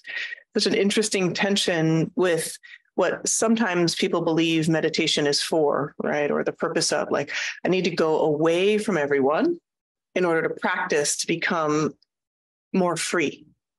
But actually, when we go away, we're bringing everybody with us. And doing these 4 measurable practices allows us to practice for everyone without necessarily needing to be in front of them. So sometimes, especially for folks who make us angry on the ongoing, it's really helpful to practice for them, not while we're trying to get through an argument with them, right? To practice for them on our own in meditation, have a little space. And these practices today, we're going to look at loving kindness and compassion. And there are actual 4 immeasurables. And I was talking earlier this week that different traditions put different orders for these practices for a whole variety of reasons. But the way that I learned and that I'll be leading us today is starting with loving kindness. And that's just a simple wish and aspiration for others, not only to be happy, but to know the true causes of happiness. So not temporary relief, but like really know what it is to be happy and feel happy. Each of these Brahma Viharas can end up, we can understand it through what is its opposite and what is its kind of false approximation. So this desire for others to be happy, the opposite of it is like ill will, anger, right? Being angry at someone. But it's like close approximation, meaning something that looks like it, but is not quite it, right? That is clinging or over attachment. So this one happens a lot when we think we have loving kindness towards our partner, right? And then we break up and we don't like them anymore. That's contingent loving kindness, right? Like that's not our deep, true care for their happiness. It's our care for them if they make us happy. So this practice is so revolutionary. It's something we offer without any expectation in return. And often we can practice it for people and they never know. Like it's a stealth practice. Compassion is this, I love the traditional description of like the heart quivering in the face of suffering of another being. Just the heart quivering and our desire and aspiration that others be free from suffering. Like that's the compassion. Similarly, it's not just free from suffering, but in order to be free from suffering, you have to know the true causes of suffering, right? So if someone is suffering and they are feeling ongoing stress because, they don't like their apartment, I mentioned this earlier, and actually it's their relationship to their apartment, right? It's them always complaining like there's not enough light or the kitchen's too small. And, they think their suffering is bound up in the apartment, but they got rent control. They can never leave, right? It's this feeling of being tightly tucked in. And for them to wish this person to be free from suffering is to wish them to no longer identify that there's something wrong. Like, I want them to be free, then that doesn't mean find a new apartment. I want them to be free within their own space. So that true causes, maybe needless to say, like the opposite of compassion is, wishing someone harm, not wishing them to be free from suffering. And a false approximation is being overly emotional, grief. And this one is really tough with compassion. When we open ourselves to the suffering of others, it's sad. And we can actually get a little lost in the sadness of it. But being sad is not actually the practice of compassion. We need to have our heart quiver, right?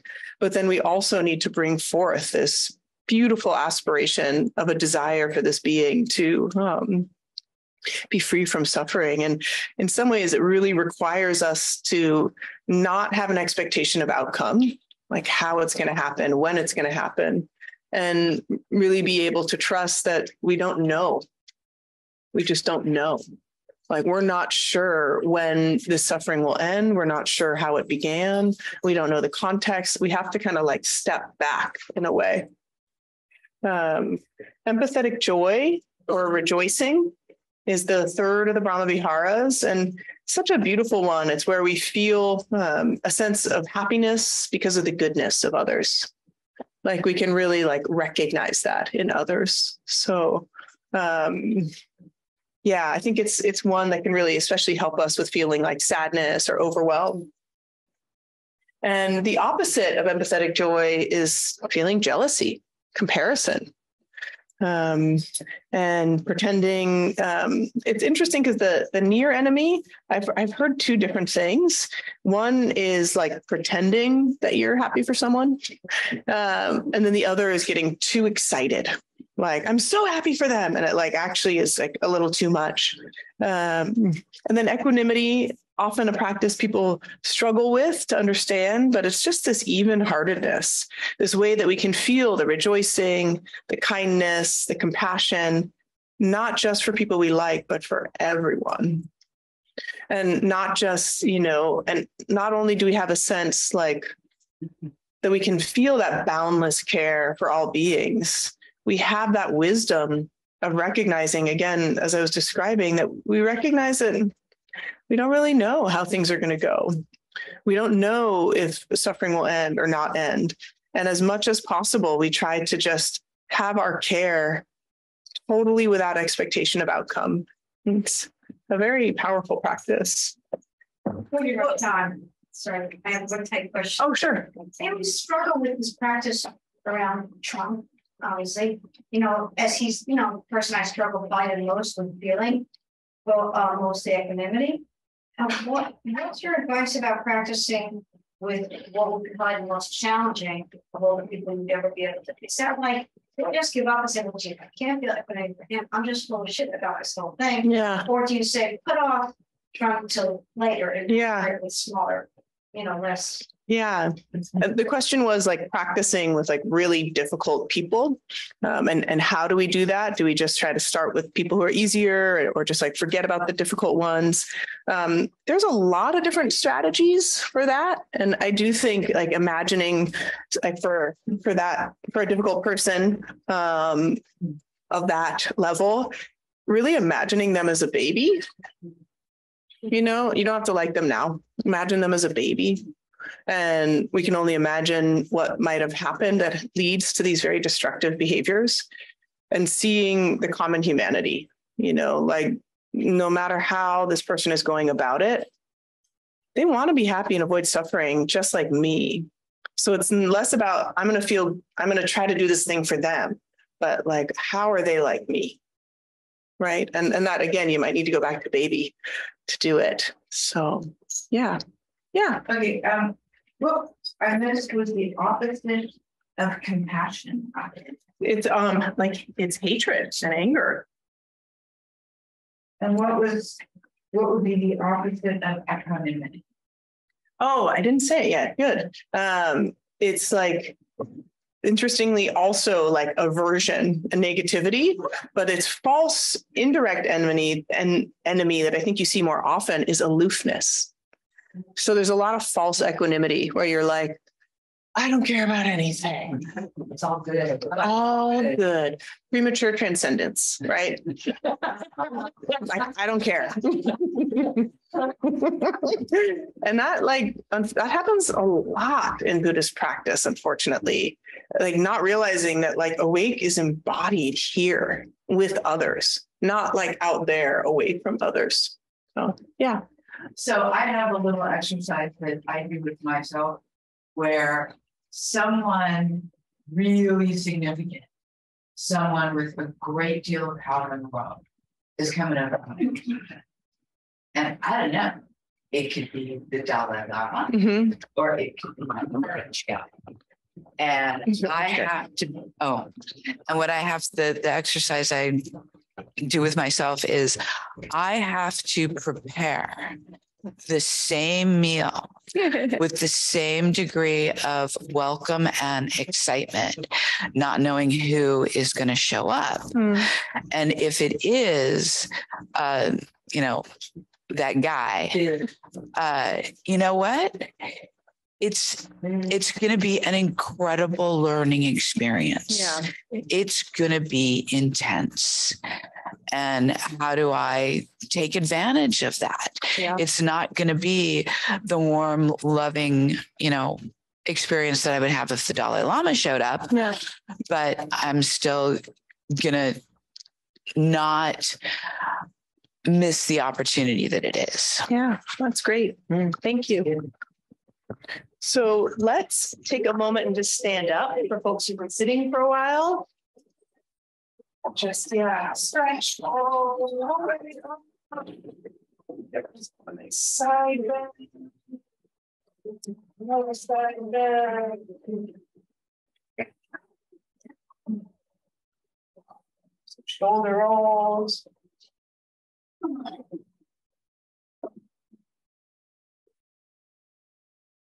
We're like boot camp here. Doing it. Time flies. All right. So we're going to do a little practice of loving kindness. Such a sweet practice. So loving kindness, again, this aspiration for our own and others' happiness, and to know the true causes of happiness. And I think it's a really tough question. Like, what are the true causes of our happiness? Anybody?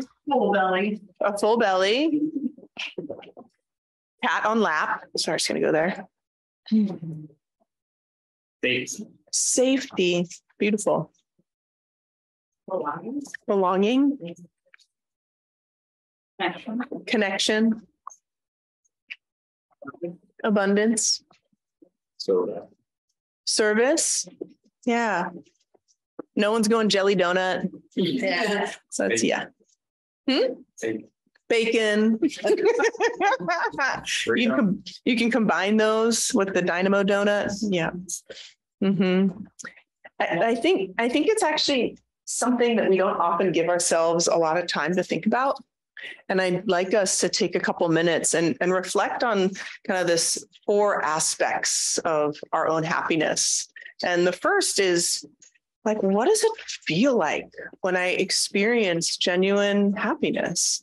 And when I say genuine, I mean not the happiness that's conditioned by the outside world, not the happiness of striving and grasping, but like that happiness that comes from within, contentment, satisfaction.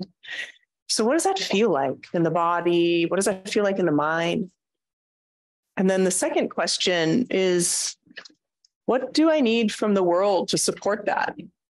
So even though, like I'm saying, this comes from within, we have to be honest. We are interdependent. We need things from others. What are those things we need from the world? And the third is, what do I need from myself? What's the transformation? What are the things I need to sustain, keep going? Maybe what are the things I need to let go? And the fourth is, how would I most like to give back to the world? How would I most like to show up? It's not just Buddhist philosophy that being of service is our highest aspiration. If you look at all the research across positive psychology, the number one source of happiness is our ability to show up and be with others. Altruism, connection, empathy, right? You don't have to necessarily be a frontline provider, but how do you want to show up in the world? How do you want to offer yourself? So the 4 questions: what does it feel like qualitatively to be happy, fulfilled? What do I need from the world in order to feel this way? What do I need from myself? Transformation or continuation? What would I give back to the world? Or how do I want to give back to the world? For some of these may already be things that you have, right? You already have these resources or support. You're already giving back. So just kind of a re-emphasis onto that. So let's just take maybe 3 or 4 minutes and write about that. So as you're finishing writing, in the group of 2, we're going to do something a little different. So instead of kind of a conversation, we're going to do a dyad practice. And in dyad practices, it's almost as though you're journaling verbally. So instead of having a conversation and explaining yourself, you keep about 60 or 70% of your attention inward, noticing what you're feeling and thinking while you're speaking or while you're listening. So if Jimmy's speaking to me, I'm here. I'm not like stone-faced angry at him, but right, I'm just receiving what he's saying, but not like, totally, me too, I got it, right? I'm just receiving. And then when we switch and I'm speaking, I'm also not needing to explain and tell everything. I'm just using it as an opportunity to give voice to what I'm feeling. So interesting that when we write, there's a certain level of reflection. When we speak, there's a different level of reflection. When we do a guided practice, a different level of reflection. So we're going to do just 5 minutes each. And for folks here, I will ring the bell and let you know when you switch. For folks online, please having 1 person time so that each person gets 5 minutes. And in that 5 minutes, without looking at your journal, what is it like to be, genuinely happy and fulfilled? What do you need from the world, from yourself, and how do you want to manifest? And don't worry about the precision of it. It's, whatever. And I will be honest, it can be really hard to do this practice and imagine what we want. We can really run into worthiness. We can really run into like how far away we feel from it, or do I deserve to feel this? So just being tender and remembering that, again, we are here as compassionate, comrades, not fixing each other, right? Just holding space for us to do work. And having emotions it's a good thing. It's not a problem. So letting people in their process. So I'd like folks to find one. It's a little better to do in dyad, if we can make that happen. So with just one other person, if this feels like not the right thing for you, no problem. Keep journaling. We'll do this for 10 minutes. So find someone, and if you can, sit facing them, and I will ring the bell for you to start. And as you come back to your regular seat, just falling right into presence with the body and the breath.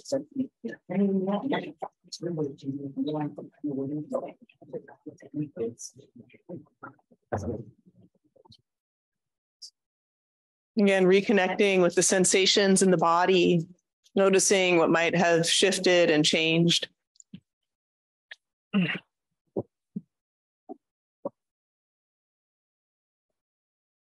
And now we'll use the breath and do just one more turn of this practice. So again, bringing to mind this sense of genuine happiness and fulfillment. Feeling it, sensing it. With our inhale, drawing in this sense of our own genuine happiness and fulfillment. And with the exhale, may I know this happiness here and now and in the future. Twice more, inhaling with this real sense. Exhale, may I find happiness and its causes now and in the future. And one more time on the rhythm of your own breath and with the words that feel supportive for you.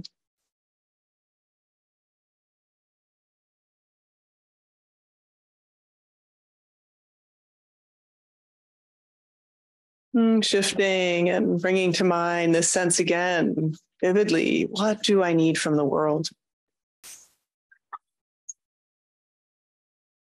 Sensing these experiences and resources, these people and places, and with them vividly alive for us, bringing that through the inhale. And the exhale, may the world show up for me. May I be supported. Inhale, drawing in.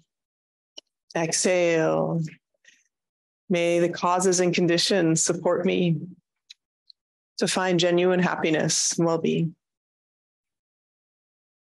And one more time on the rhythm of your own breath.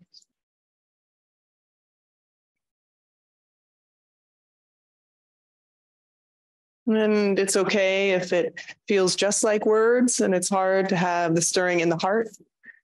Even imagining these words can be great practice for loving kindness. Shifting and imagining what it is we need from ourselves. What's the transformation and shifts? Letting this be a feeling of opportunity, not a to-do list, not something we've done wrong. Just helping us see clearly. We're bringing to mind this transformation on the inhale and exhale. May I have the strength to support my own genuine happiness and well-being. Inhale, drawing in, exhaling. May I continue to learn and grow. May I support my well-being here and now and in the future. One more on the rhythm of your own breath.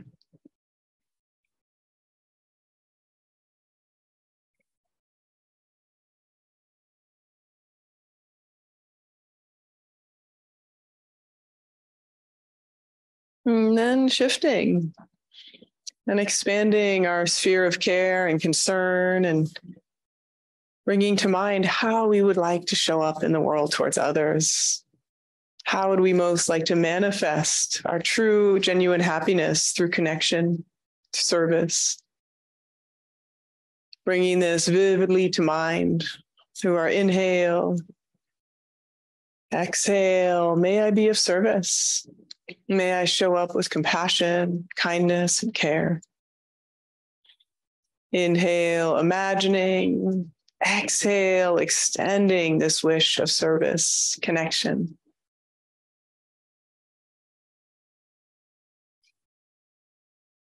And on the rhythm of your own breath, one more time.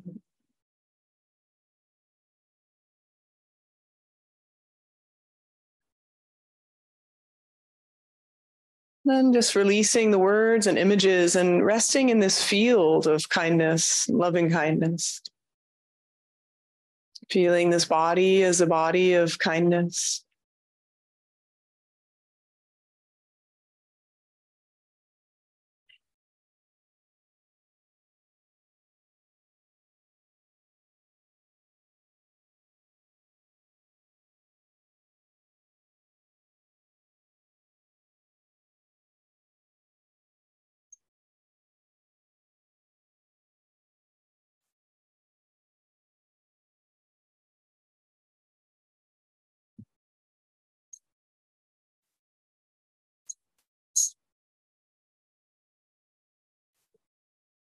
Thank you for your practice. Any thoughts or reflections on the writing, the sharing, then the guided meditation, or any other questions on the loving kindness?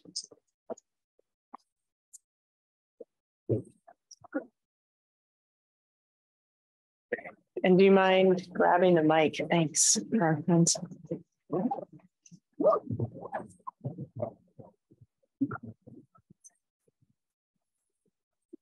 Sometimes I have this strange thought, and I'd like to address it, of over responsibility for the world and thinking that somehow loving kindness is a delusion and that I'm not responsible for everyone and I should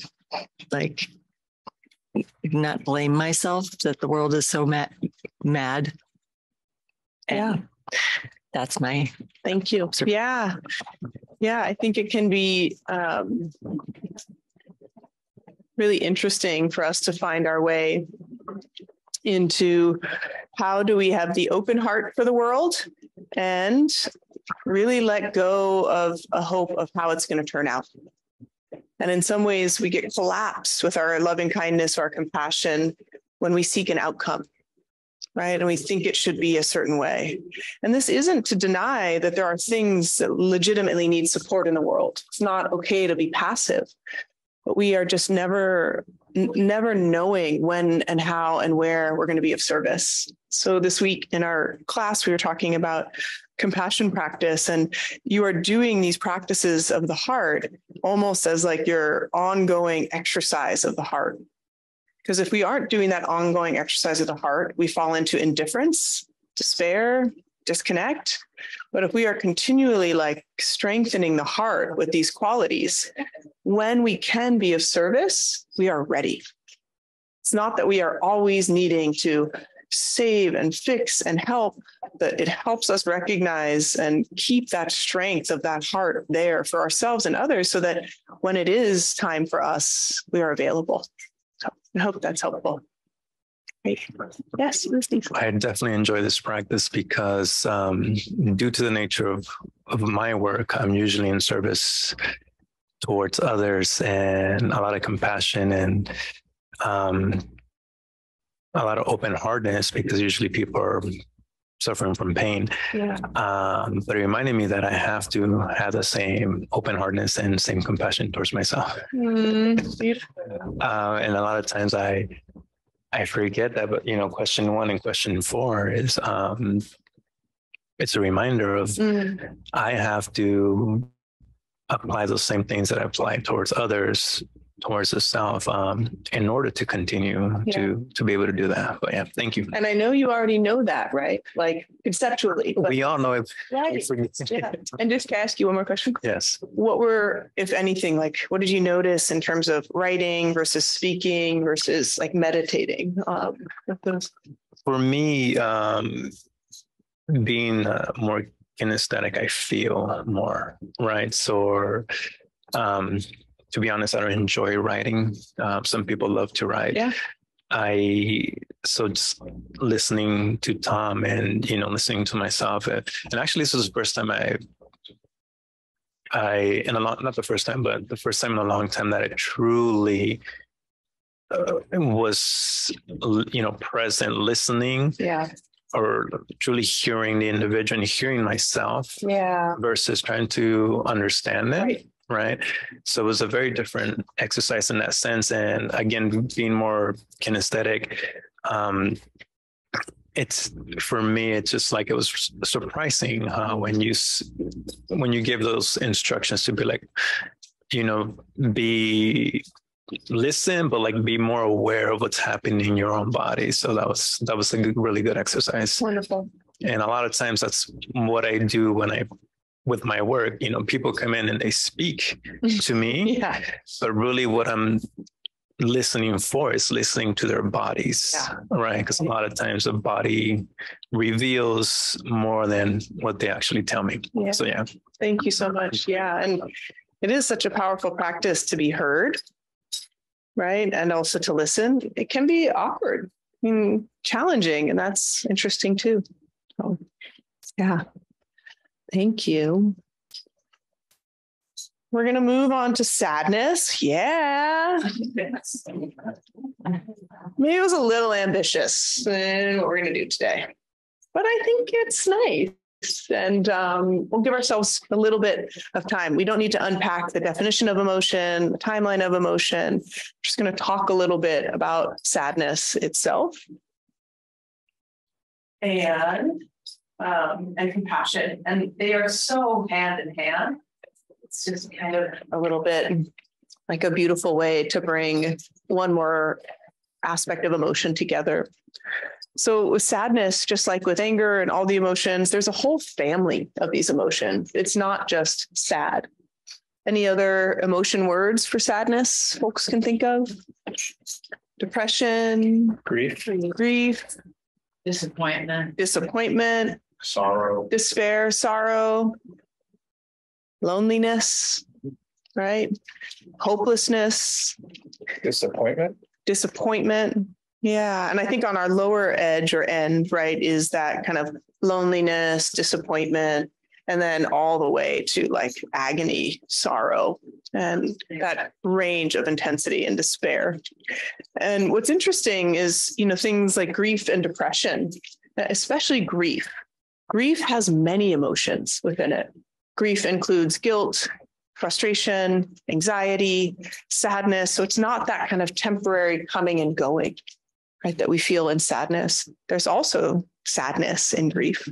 And same with depression, though there may be acute moments in which we feel that real sorrow with depression, there's also can be a lot of what's called blunting of emotion or not feeling, not being connected.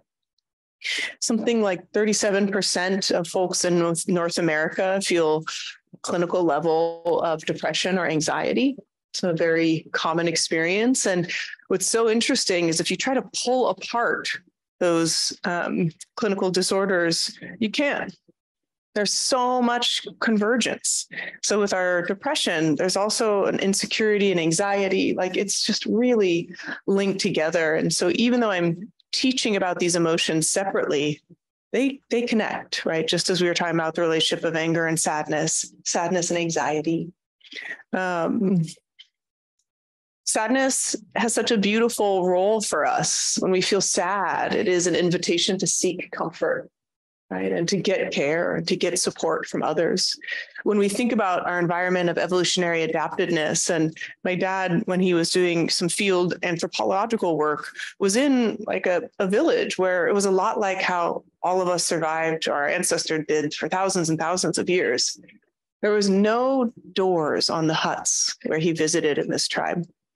And you have this communal group of about 80 people. Like you can't go and hide your sadness.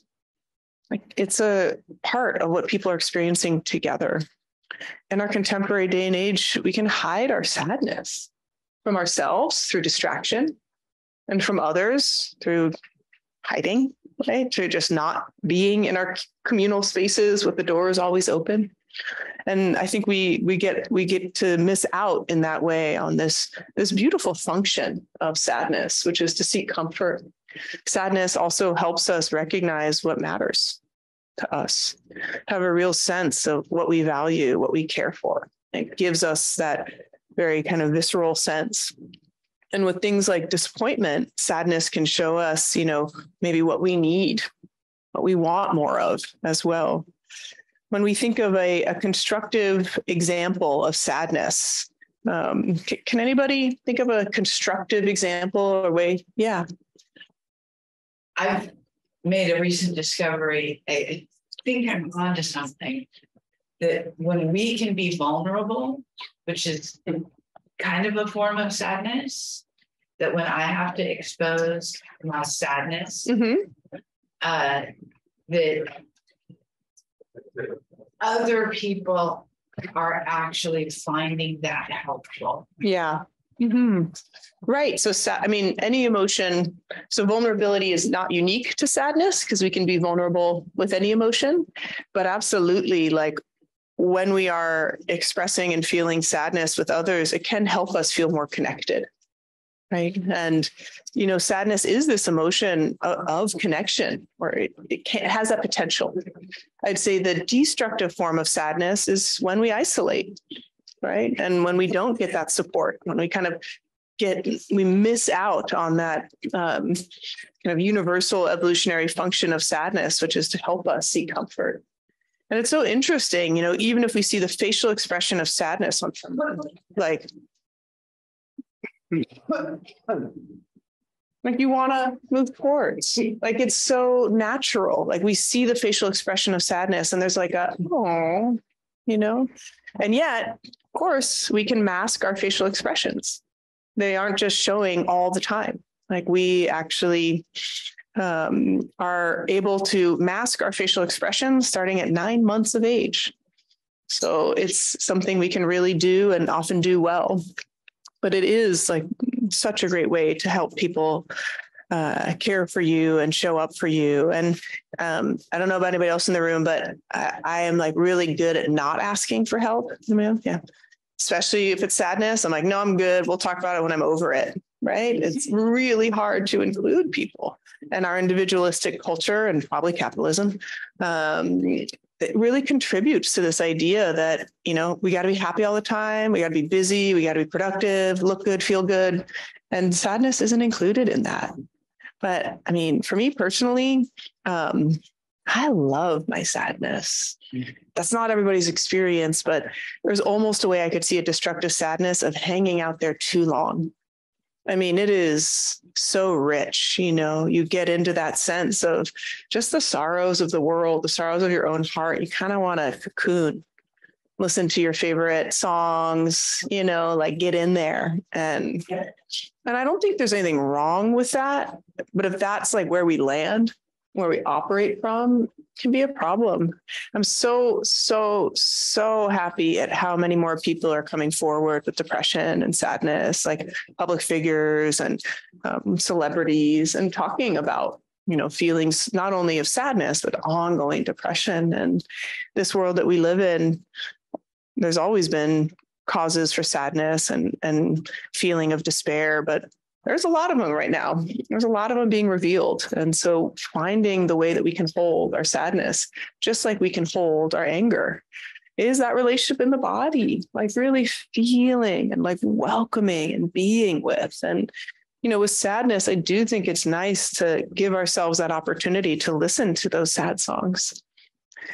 It's funny because I find that looking at old photos, I don't know if folks ever do that, I don't realize I'm looking to feel sad when I go start scrolling through photos, and I'm like, oh, I'm just looking for a reason to feel sad.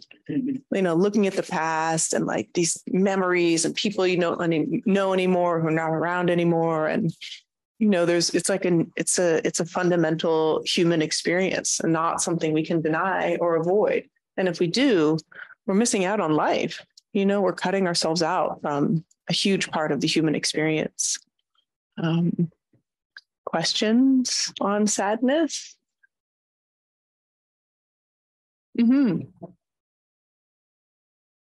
My experience of sadness has really evolved since I was a child. When I was a child, my world was involved in sadness. My father died when I was 5 years old, and everybody around me was really sad, and I was really sad. But it manifested itself for me, in anger. And I was just this rage-filled kid for years and years and years and years. And then I started seeing the destructive aspect of that anger and started realizing that it really was about sadness. Did a lot of work with that. And so now, decades and decades later, sadness is what you were just talking about, this really rich sort of experience that can come over me for all kinds of different reasons. Sometimes things happen. Sometimes I see something stupid on television. I can, a commercial of some, Walmart commercials used to really throw me when they were around. I don't know if they still are. But I like what you said about it. It's the place where you're coming from. It's the place where you land. It's the place where I live. It's a problem. Yeah. It's not, it can be informative and it's, it's real. Yeah. It's better than being pissed off about shit that's going on in my life. But I don't like it when it becomes a place I'm coming. Yeah. It was a place I dwell in. Yeah. When it devolves into self-pity. Yeah. That's really right. Yeah. fun. At some point, I want to hear about all that work you did to transform it. But thank you for sharing it with us. It's like, years of meditation practice, years of 12-step work, therapy, and frankly, a lot of time out in the woods having imaginary conversations with people. Yeah. Yeah. I mean, it is such an altered state, especially that acuity of grief when we've lost someone, it has a different flavor than just the disappointment and the loneliness, right? And it is an opportunity to commune with different states of consciousness and to really understand ourselves in a different way. There's something so unbelievably humanizing about our shared grief, right? And we don't get that many opportunities to share that with one another. And I have experienced that folks who have denied their grief or tried to put away their sadness for too long becomes really intimidating. Like, you don't want to go there. It feels like it'll be endless. And yet it's not, it isn't. And what I have personally experienced, which you see across the Buddhist literature, is once you break through that kind of intensity of the sadness, maybe that first, you let yourself actually feel it and it washes over you, where you land is a deeper sense of connection with all beings. It doesn't actually keep you isolated, but that requires like a loving, holding environment, either your own or someone with you. That doesn't always happen when you could just cycle through feeling sadder and sadder and overwhelmed, but there is that place where we can feel held and loved. See a question online? Go ahead. Hi there. Hi, Eve. I just wanted to ask you something, because I've seen that more than once. Something happened in the sense that the son did something to the mother, and everybody that heard about it got angry and thought that, of course, she would be angry. And then I asked her, she's a friend of mine. I asked her if she got angry with what happened. And she said no, but I felt that she was kind of suppressing that. Yeah. But then I asked, but are you sad about it? And then she said yes. So what I noticed is that sadness it's kind of more allowed for a mother to feel to the children. Yeah. And in that sense, it's kind of holding the sorrow and being hurt and disappointed or whatever. I'd like you to comment a little bit more on that. I'm so glad you brought that forward. And, I did mention these display rules, right? What emotions we're allowed to feel. And unfortunately, there really are some pretty stark gender differences of who's allowed to feel anger and sadness. And then that also is different in terms of ethnicity, right? Who's allowed to feel anger and sadness. And that can be in your family, that can be in your culture, in your country. But for sure, and I've seen some beautiful writing on this a couple of years ago. I can't remember the name of the author, wrote a book about women and anger. And, in one interview she was doing about it, she was like, I just kept saying like, I'm so sad, but like she was so angry, right? But she could only say like, I'm so sad, and just how do we learn to actually feel what we're feeling? And it could be that we have sadness, but if we have never learned an ability to express anger, yeah, and I think that's really true. And unfortunately, I think it can be harder for men to express sadness than for women to express anger. I hope and feel like that's changing. I see the social emotional learning shifting and changing in early education. But yeah, it's definitely true. Thank you. We have a comment from Milan, who uplifts the comment that grief is a different flavor of sadness. Yeah, grief is a different flavor of sadness. Yeah, and again, within the grief process, we can feel regret. Did I do enough? We can feel angry, like, I can't believe they left. Like, why did they did that behavior that contributed to their end? So there's definitely a lot of feelings and grief, but yeah, sadness is, I remember feeling sadness myself as a very young person. And it's interesting, like the older you get, the more reasons possibly that you have to be sad. Yeah, you can feel it from such an early age, and it's such a uncomfortable feeling. You don't know what to do with it. And if you're lucky, you have a safe person to tell.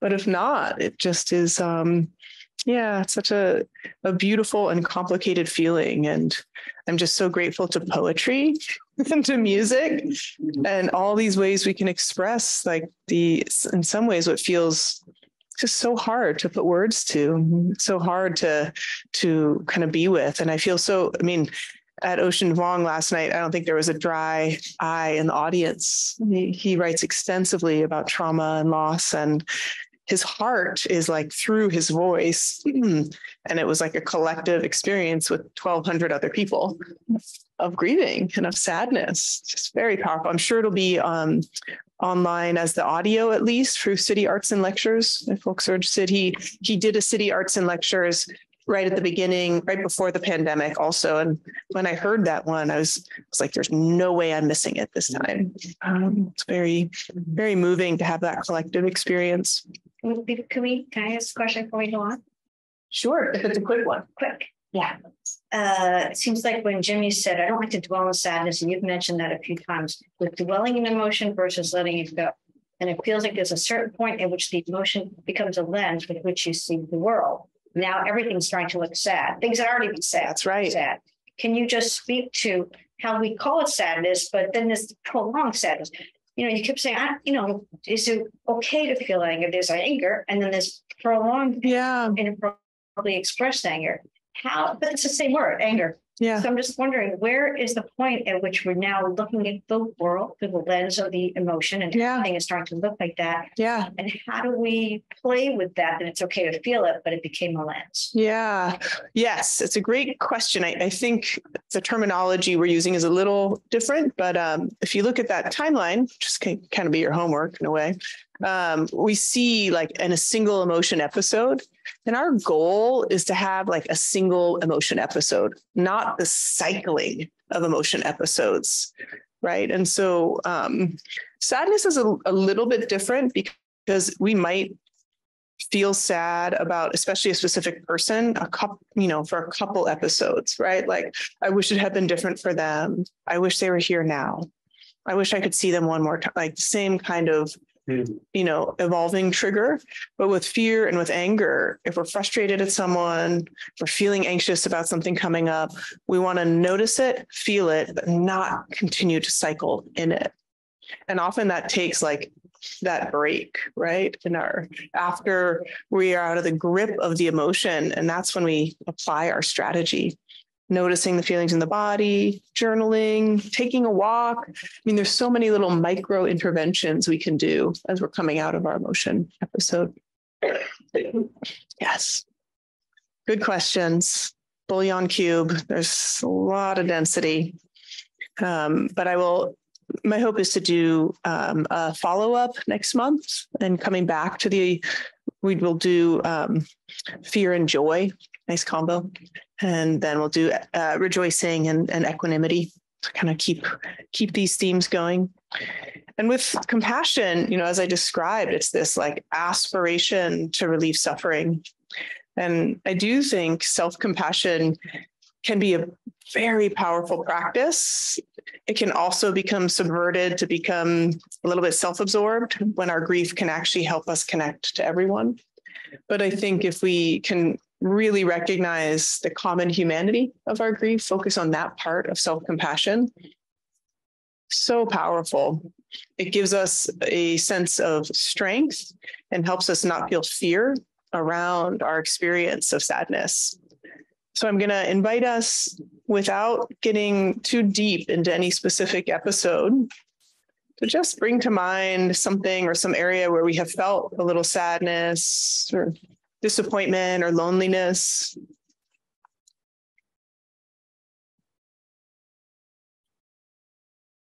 And again, reconnecting to the body. Inviting that posture of uprightness and vividness, but also that sense of ease and relaxation through the front of the body.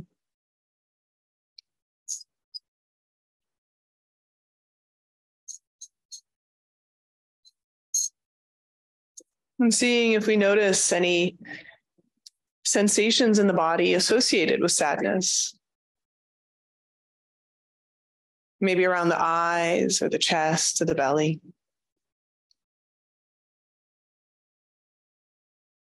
And the very first part of finding compassion for our sadness is to bring awareness to the fact that we have sadness.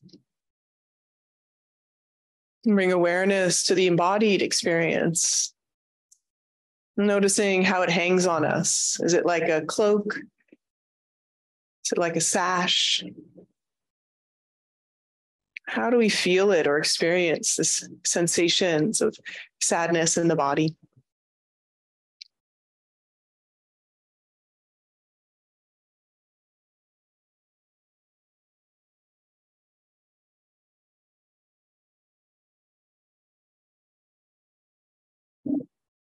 And as we bring awareness to sadness, we can bring awareness to the fact that everybody who is here today feels sadness. And everybody who is on this planet feels sadness. It's such a rich part of the tapestry of our human experience. In our sadness, no matter how unique the trigger is to our sadness, we are not alone.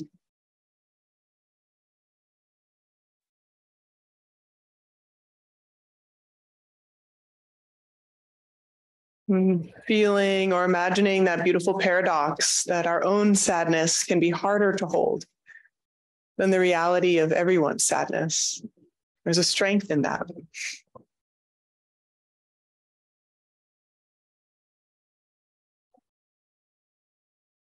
And if it feels comfortable, placing one palm over the heart. And in that gesture of tenderness, considering a word or a phrase that feels compassionate. This might be something a close friend would say to you. This might be a favorite line from a song. This could be, I love you, or this will pass. Consider a word or a phrase that feels resonant for you And just gently repeat it silently to yourself, almost like a lullaby.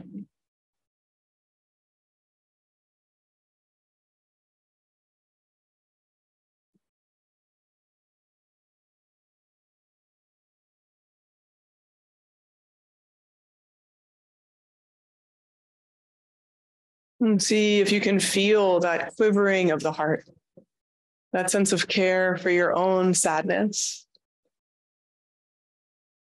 and that sense of real aspiration to be free from this sadness.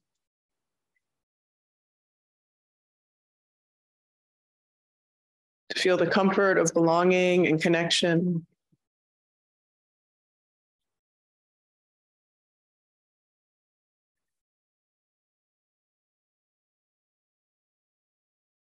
And on our next breaths, we draw in that feeling of deep care for ourselves. And we exhale. May I be free from suffering and the causes of suffering. Inhaling again and exhaling. May I be free from suffering. May I know peace and ease. And one more time together, inhaling and exhaling. May I be free. Then considering expanding the sphere of our compassion. May I and all beings be free from suffering. So inhaling with that heartfelt aspiration and exhaling. May I be free from suffering and its causes. May all beings be free from suffering and its causes.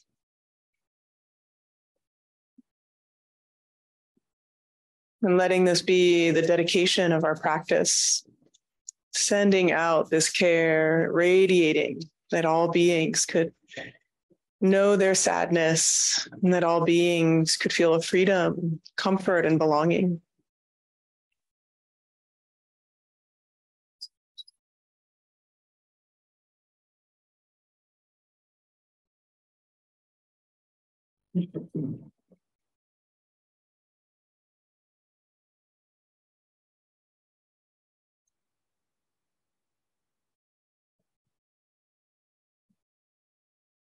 So wonderful to be here with you all.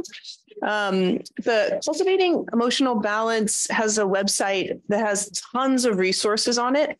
So like other talks and articles, and you can sign up for our newsletter, which comes out almost never, but sometimes there's some good stuff in there. And yeah, just thank you so much for showing up so fully today. It's been really fun. I haven't taught like this in our new center, and I'm very motivated to do so. So thank you. I just want to say that this work that you do, this process over the years, been absolutely transformative for me. It's such a valuable tool, especially the timeline. Timeline's dope. Thank you so much. You're so welcome. Thank you, Jim.